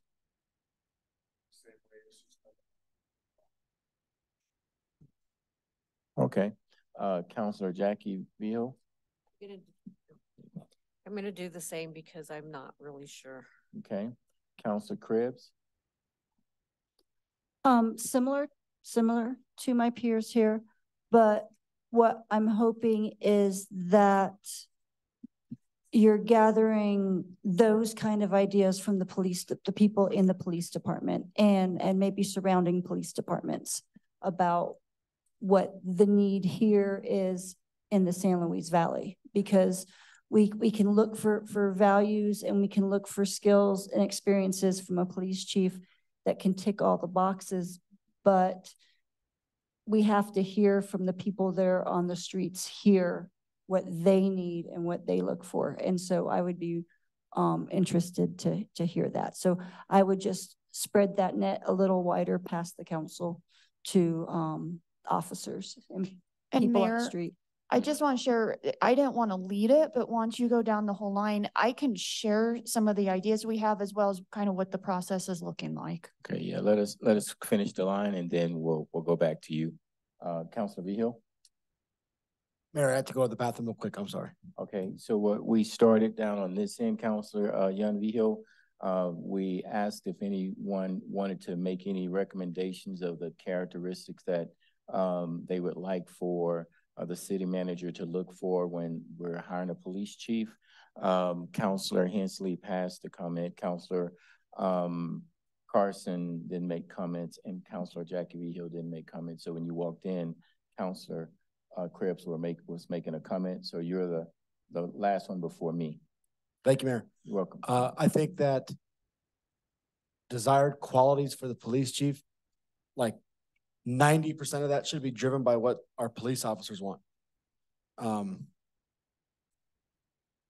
I do think back to the qualities of Chief Anderson. He was phenomenal at getting into the community, my big thing is the schools. He was at the schools. The principals knew him, administration knew who he was. They know the officers, they know that they're there, they're present. That's a big one for me. And then like what we think, and this is maybe a discussion that we need to have, council, is on some of these hot button issues, like homelessness, like the LEAD program. If this is our direction as council, I think we would want a police chief who is going to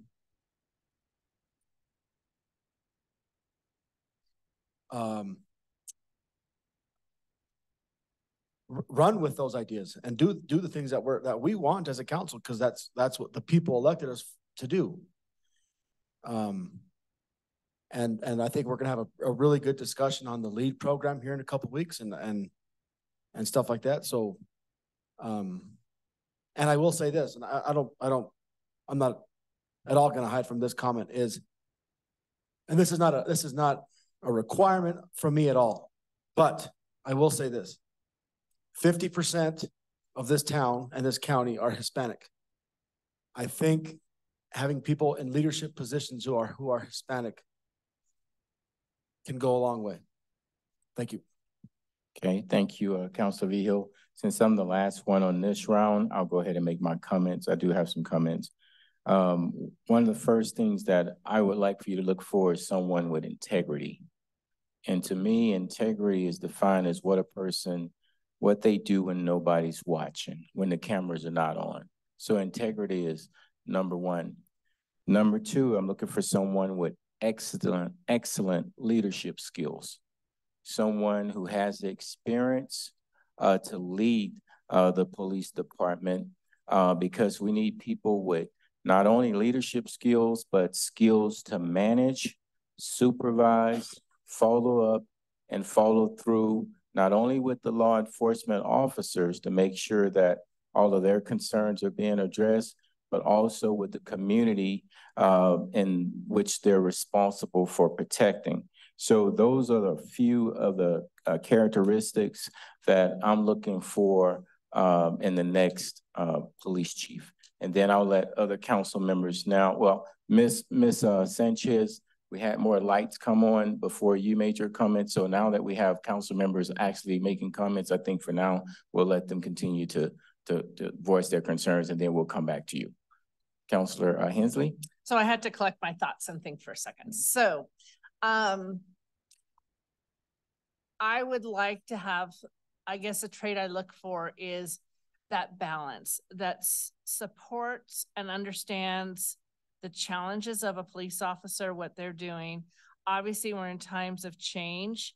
And so being able to also adjust, and when you have a change management type of philosophy, is how do you bring the others along with some of that change that's happening? And this is just from there's new policies, rules, all sorts of laws that affect the police. But I think also that chief would also advocate and or be able to verbalize or voice. And I think our work sessions will help with this, where we've talked about we'll have all the different leads at these meetings again. But that idea that, let's say we have something that we're suggesting, whether it's a homeless camp or whatever the next new thing might be, is hearing from the police chief side of it in regards to some challenges that we're not considering, because that, I know for me anyway, might change then the direction that I'm encouraging, hearing that perspective. So I think it's somebody who has, is able to voice and pull the data that's needed if there is some challenges to some of the suggestions, because there's so much new stuff. So I think having that ability, but also really supporting and being there for the police officers, at the same time understanding some of that change that's happening. Okay, thank you, Councilor Hensley. Councilor Carson, we're back to you again. You might want to turn the mic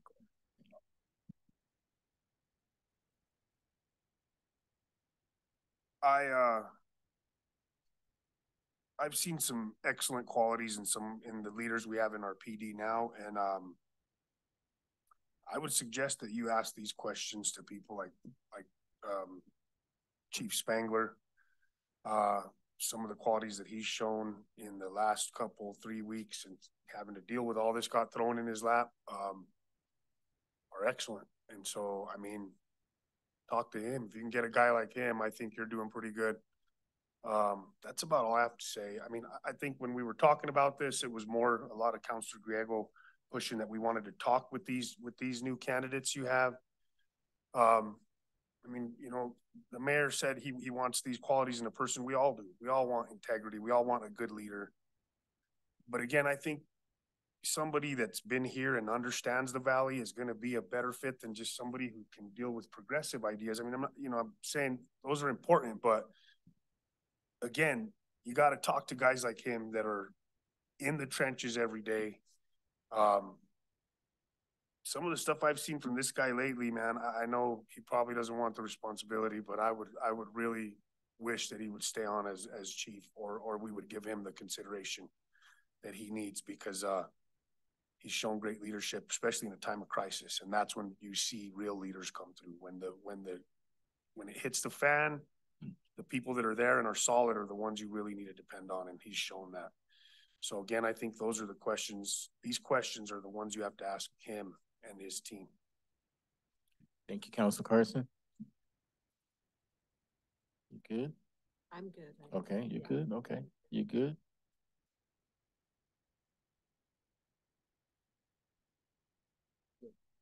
Good. Okay, so Ms. Sanchez, I know you wanted to make I some was comments, just right? offering because it seemed fairly no comments. So I was just offering to help kickstart it, but I think everyone's commented and I've taken notes. Okay, all right, thank you. All right, that brings us to the next item on the agenda, committee reports. Do we have any committee report? Councilor Krebs? Thank you, Mayor. I have two. Do I have two? I have three. I think the Arts District meeting. It's the holidays, folks. It's all bundled together. So I'll start with that. We had a second meeting of the Creative Arts District. We are starting to speak on what that looks like for a boundary. And I'm very excited with the progress that's being made on that. And we're also trying to think outside the box about what kind of arts can be incorporated into that, because we spoke about the history and the culture as well. And so it was a very exciting conversation. And we are actually meeting again this month. It's an every other month meeting, but for the first little bit, they were very excited as a group, and they were very cohesive as a group. And so it was so fun to see. And I'm looking forward to this month's meeting and seeing where they're going to take some of their ideas and their thoughts. From there, I was at the Homeless Coalition meeting. That one was very well thought out. They have spent many months pulling together different ideas and conversations around how to educate the community on homeless issues and how that ties into housing and all the issues that ripple out from homelessness. And so they're getting ready to pull in different aspects of marketing into this and seeing what works best on presenting it to the community. And so that's very good to see. They've gathered all their data, and now they're figuring out not when, but what's the best way to get it out to the general public. And then lastly, I was on the library board meeting just last night, and we went over the survey results the library had recently and celebrated the fact the library was very successful in receiving a few grants that increased the outreach of the library into other communities. And just the benefit that's coming from that. And so just watching all that move forward and going over this year's budget and what we're going to be able to do with all of that information. So thank you. Okay, thank you. Can I ask a question? Sure, go ahead. I'm speaking to the mic. Councilor Krebs, well, you mentioned on your first update about the creative district.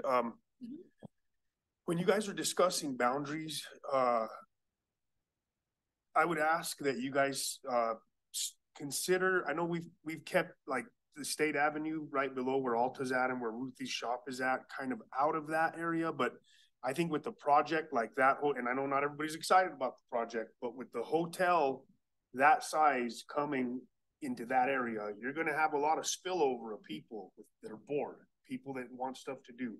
They may walk, you may start getting some more foot traffic. The station on State's getting remodeled. Hopefully that'll be nice and new and brand new. And so if you guys are, as you're considering that, I would just request that you guys consider moving that boundary down there a little bit. And I think it would really, I think we could use some art there near Alta and stuff. And if the artists are willing to put it down there, but if you guys would consider that, that would be awesome. That has not only been considered, Councilor Carson, it was happily discussed. When they talked about boundaries, half the talk was discussing Main Street and its effect of the art that's currently there. But then The boundary doesn't have to be a perfect rectangle. It can go off into other areas. So while nothing's been solidified, the farm park was mentioned.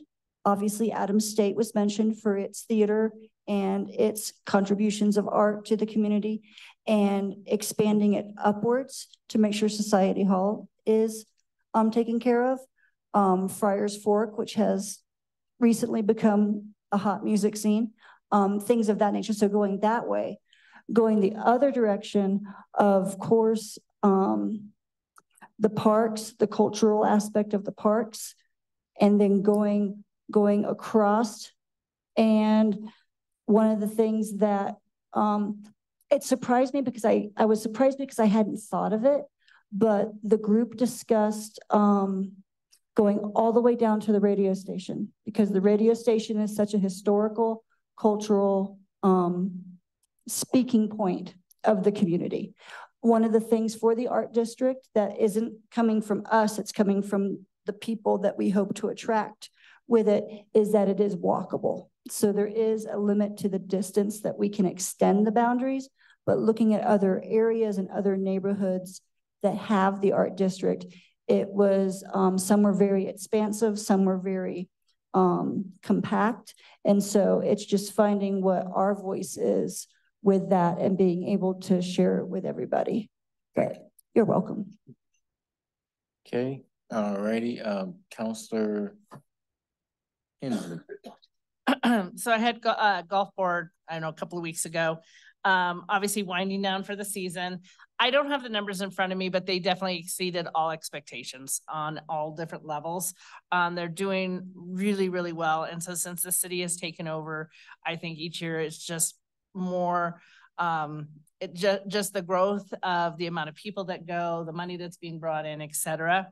And even for winter, they're setting up the simulator. They've got all sorts of plans. Obviously, it's not going to be like it is when it's in season, but it's not like they're just shutting down. They have plans for doing things for off season. So golf course is going well and lots of new and exciting things.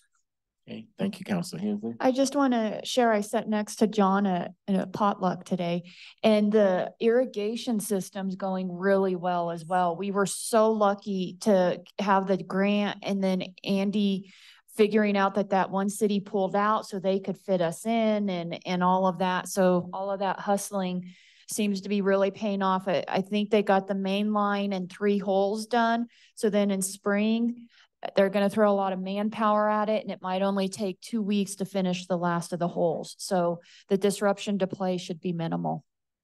Okay, thank you. That brings us to staff announcements. Oh, that's me. So as Jim's making his way up here, we do need to have a sponsorship committee meeting, either probably the beginning of January. Councilor Vigil's one of the council members. The other one was Councilor Griego, or Mayor Pro Tem Griego. Do I have a volunteer to serve this one time on the sponsorship committee? I know Councilor Carson, you were previously on it. Okay, does that work for council? Okay, so I'll send an email, because we need to let those who are having events at the first half of the year kind of know how that goes. Thank you.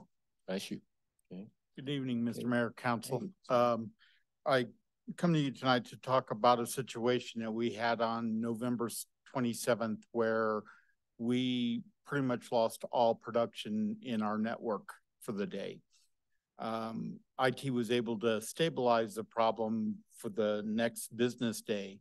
And that next day, we spent most of that night really drilling down on what the problem was.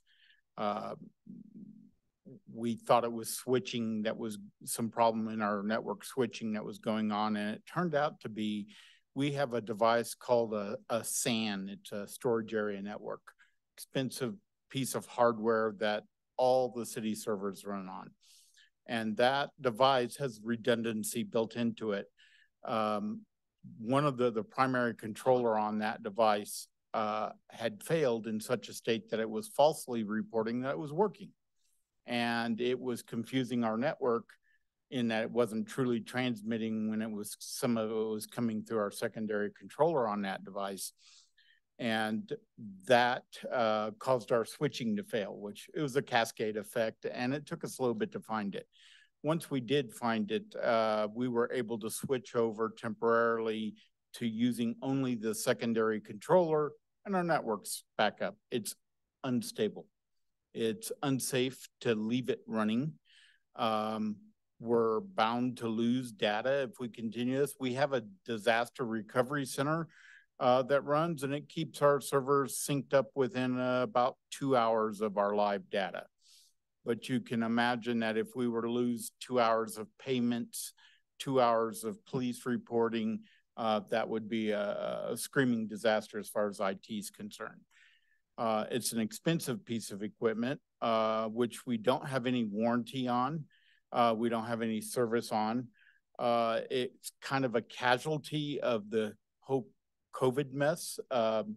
The place that was making spare parts on that, or making all the parts on it, was in China, and it shut down over COVID, and the plant never reopened. So the device is a dead device to us. It's untrustworthy. It's on the verge of total collapse. We're able to keep the city running at the moment. We've managed to make sure our backups are in good shape. Our disaster recovery center is running as it should be. But this is such a big item. We had it in the 2026 CIP to replace. We were going to try, when we first learned that parts were being made and we couldn't buy warranty on it anymore, we were going to try to extend its life out to 2026. We don't believe it's going to make it. We want to move that item from the 2026 CIP up to the 2024 CIP during the first budget amendment of 2024. But I wanted to make you aware of what was going on, what we're facing, and exactly how serious it is to IT. Any questions? Councilor, Carson? This is your VMware box? This is the actual SAN that all the VMware storage goes to. So we're running VMware hosts that have no data storage in them. It's all running iSCSI out to a SAN. What are you going to replace it with? Probably an HP, a Nimble, or their latest line. The one we currently are is called a Tintry. I looked it up. Okay. Any other questions? No. Thank you, Council. Sounds good. Thank you so very much. Do you need any special? No, motion? just it was an emergency, but we need to make sure we address it in a public meeting, and then give you guys an opportunity to ask any questions. That is the end of staff update. Okay, thank you, Ms. Sanchez. That brings us to council comments. I'll recognize the lights, Councilor Hensley, then Councilor Vigil. So this might also go to Harry. I'm not sure how this. So I know we had somebody at the last meeting who commented on the crosswalks at Adams State. And I know I saw one of them got painted and it looks really good. And so when you go through, there's another one that isn't painted. So it's kind of, you know how you have that turn. I'm not very good. So you have the turn. So there's the one at the beginning. I saw where you painted. There's another one that didn't get painted. So I was just curious because I think that one would have the same issues, and it also has those little crosswalk guys on there. We're not sure it's our crosswalks, but Harry can talk about them. Okay. And then I guess my next question with that is it made me start looking at a lot of crosswalks, and I noticed a lot of them are getting kind of dim, and just sort of how does that work to get some painted, that type of thing. All right. More time. So staff has been out working on painting and getting some of them updated. Unfortunately, it's starting to get cold. So, you know, we know it's a priority. I think we've taken on a little bit too much work, and some of our general maintenance items have gotten past us, but I'm not sure I'm following on exactly on that crosswalk that we were talking about. But we'll take a look. I know Ray did mention the other day he got that one, and the crews were out painting others in the area. But not all crosswalks get painted, but and was that ours that? So that crosswalk at ASU is one as a campus developed, they put it in, and that's why it had never been painted. It's not one that the city had recognized. I'm not like I said, I'm not trying to. Oh, no. It was now noticeable to have that one. I was like, oh, does make a difference. And all I noticed was, okay, now the other one's sort of, it shows that it doesn't have it. So, and it's kind of in that real crazy turn that's there. So anyway, I just thought I think we're still really feeling the effects of being short-staffed for a few years. You know, we're just behind on some general maintenance stuff. I understand. Okay, Councilor Vigil, then Councilor Krebs. Thank you, Mayor. Just something that I wanted to acknowledge that with all the stuff that's happened here over the last month is I wanted to bring light to the Day of Kindness and the folks who painted the bridge there. I wanted to thank Katie Doxson and Bianca Maestas, as well as like Lisa Lucero and Jamie Dominguez and all their groups of people. If you haven't seen it yet, council, the footbridge just right here is awesome. It's protected with a sealant or something like that. So just really appreciate that. Thank you. Thank you, Councilor Vigil, Councilor Krebs, and then Councilor Carson. I had the absolute stand there and giggle joy of being part of the light celebration on Friday night. And I just want to give a huge shout out to the city staff that worked so hard to make that such a wonderful event. It was so appreciated. And all the way down to the green Santa trail. That was just so cute. So thank you so much for all the hard work that went into that. Okay. Thank you, Councilor Krebs. Councilor Carson.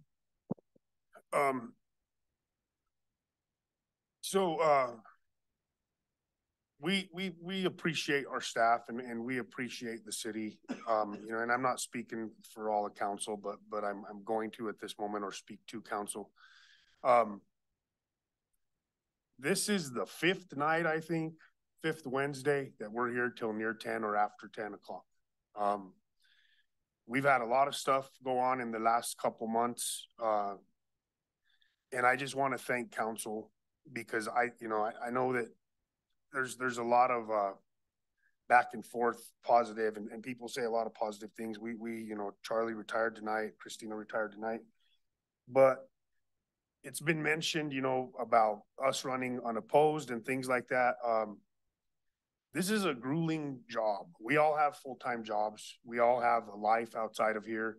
And so I just want to thank council, thank all you guys for the grinding, for being here and for working through it and walking out of this room and not hitting each other afterwards, because again, it's tough. But we've been here late a lot and we're here late a lot all the time. But I just want to thank council. I think, I'm not patting us on the back.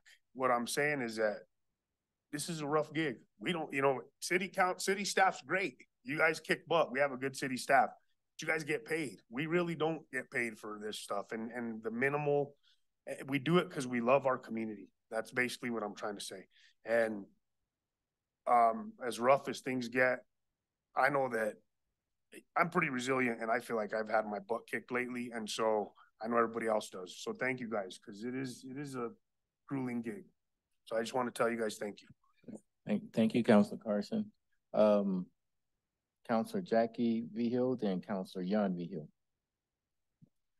I just wanted to say thank you for including me on all the executive sessions, although they were grueling.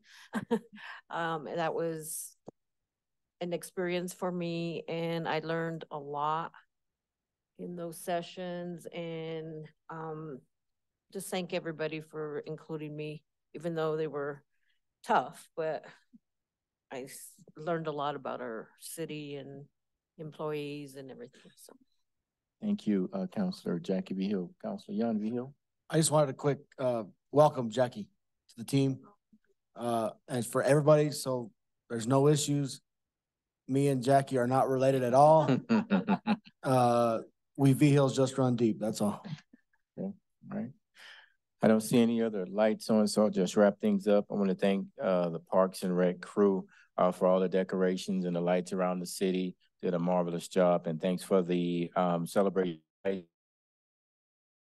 First Friday crew. I think that was pretty cool. All the music that was going on at the different venues, the walk down Main Street.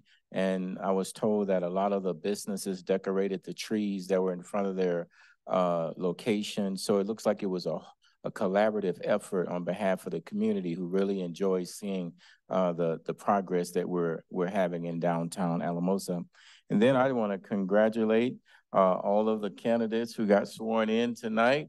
Congratulations to you all. Some of you are new, like Councilor Jackie Vigil, and then some of you are returning. And I just want to thank you all for wanting to come back. So I wish I want to wish you all the best. And with that being said, no more lights on. This meeting is adjourned. Thank you.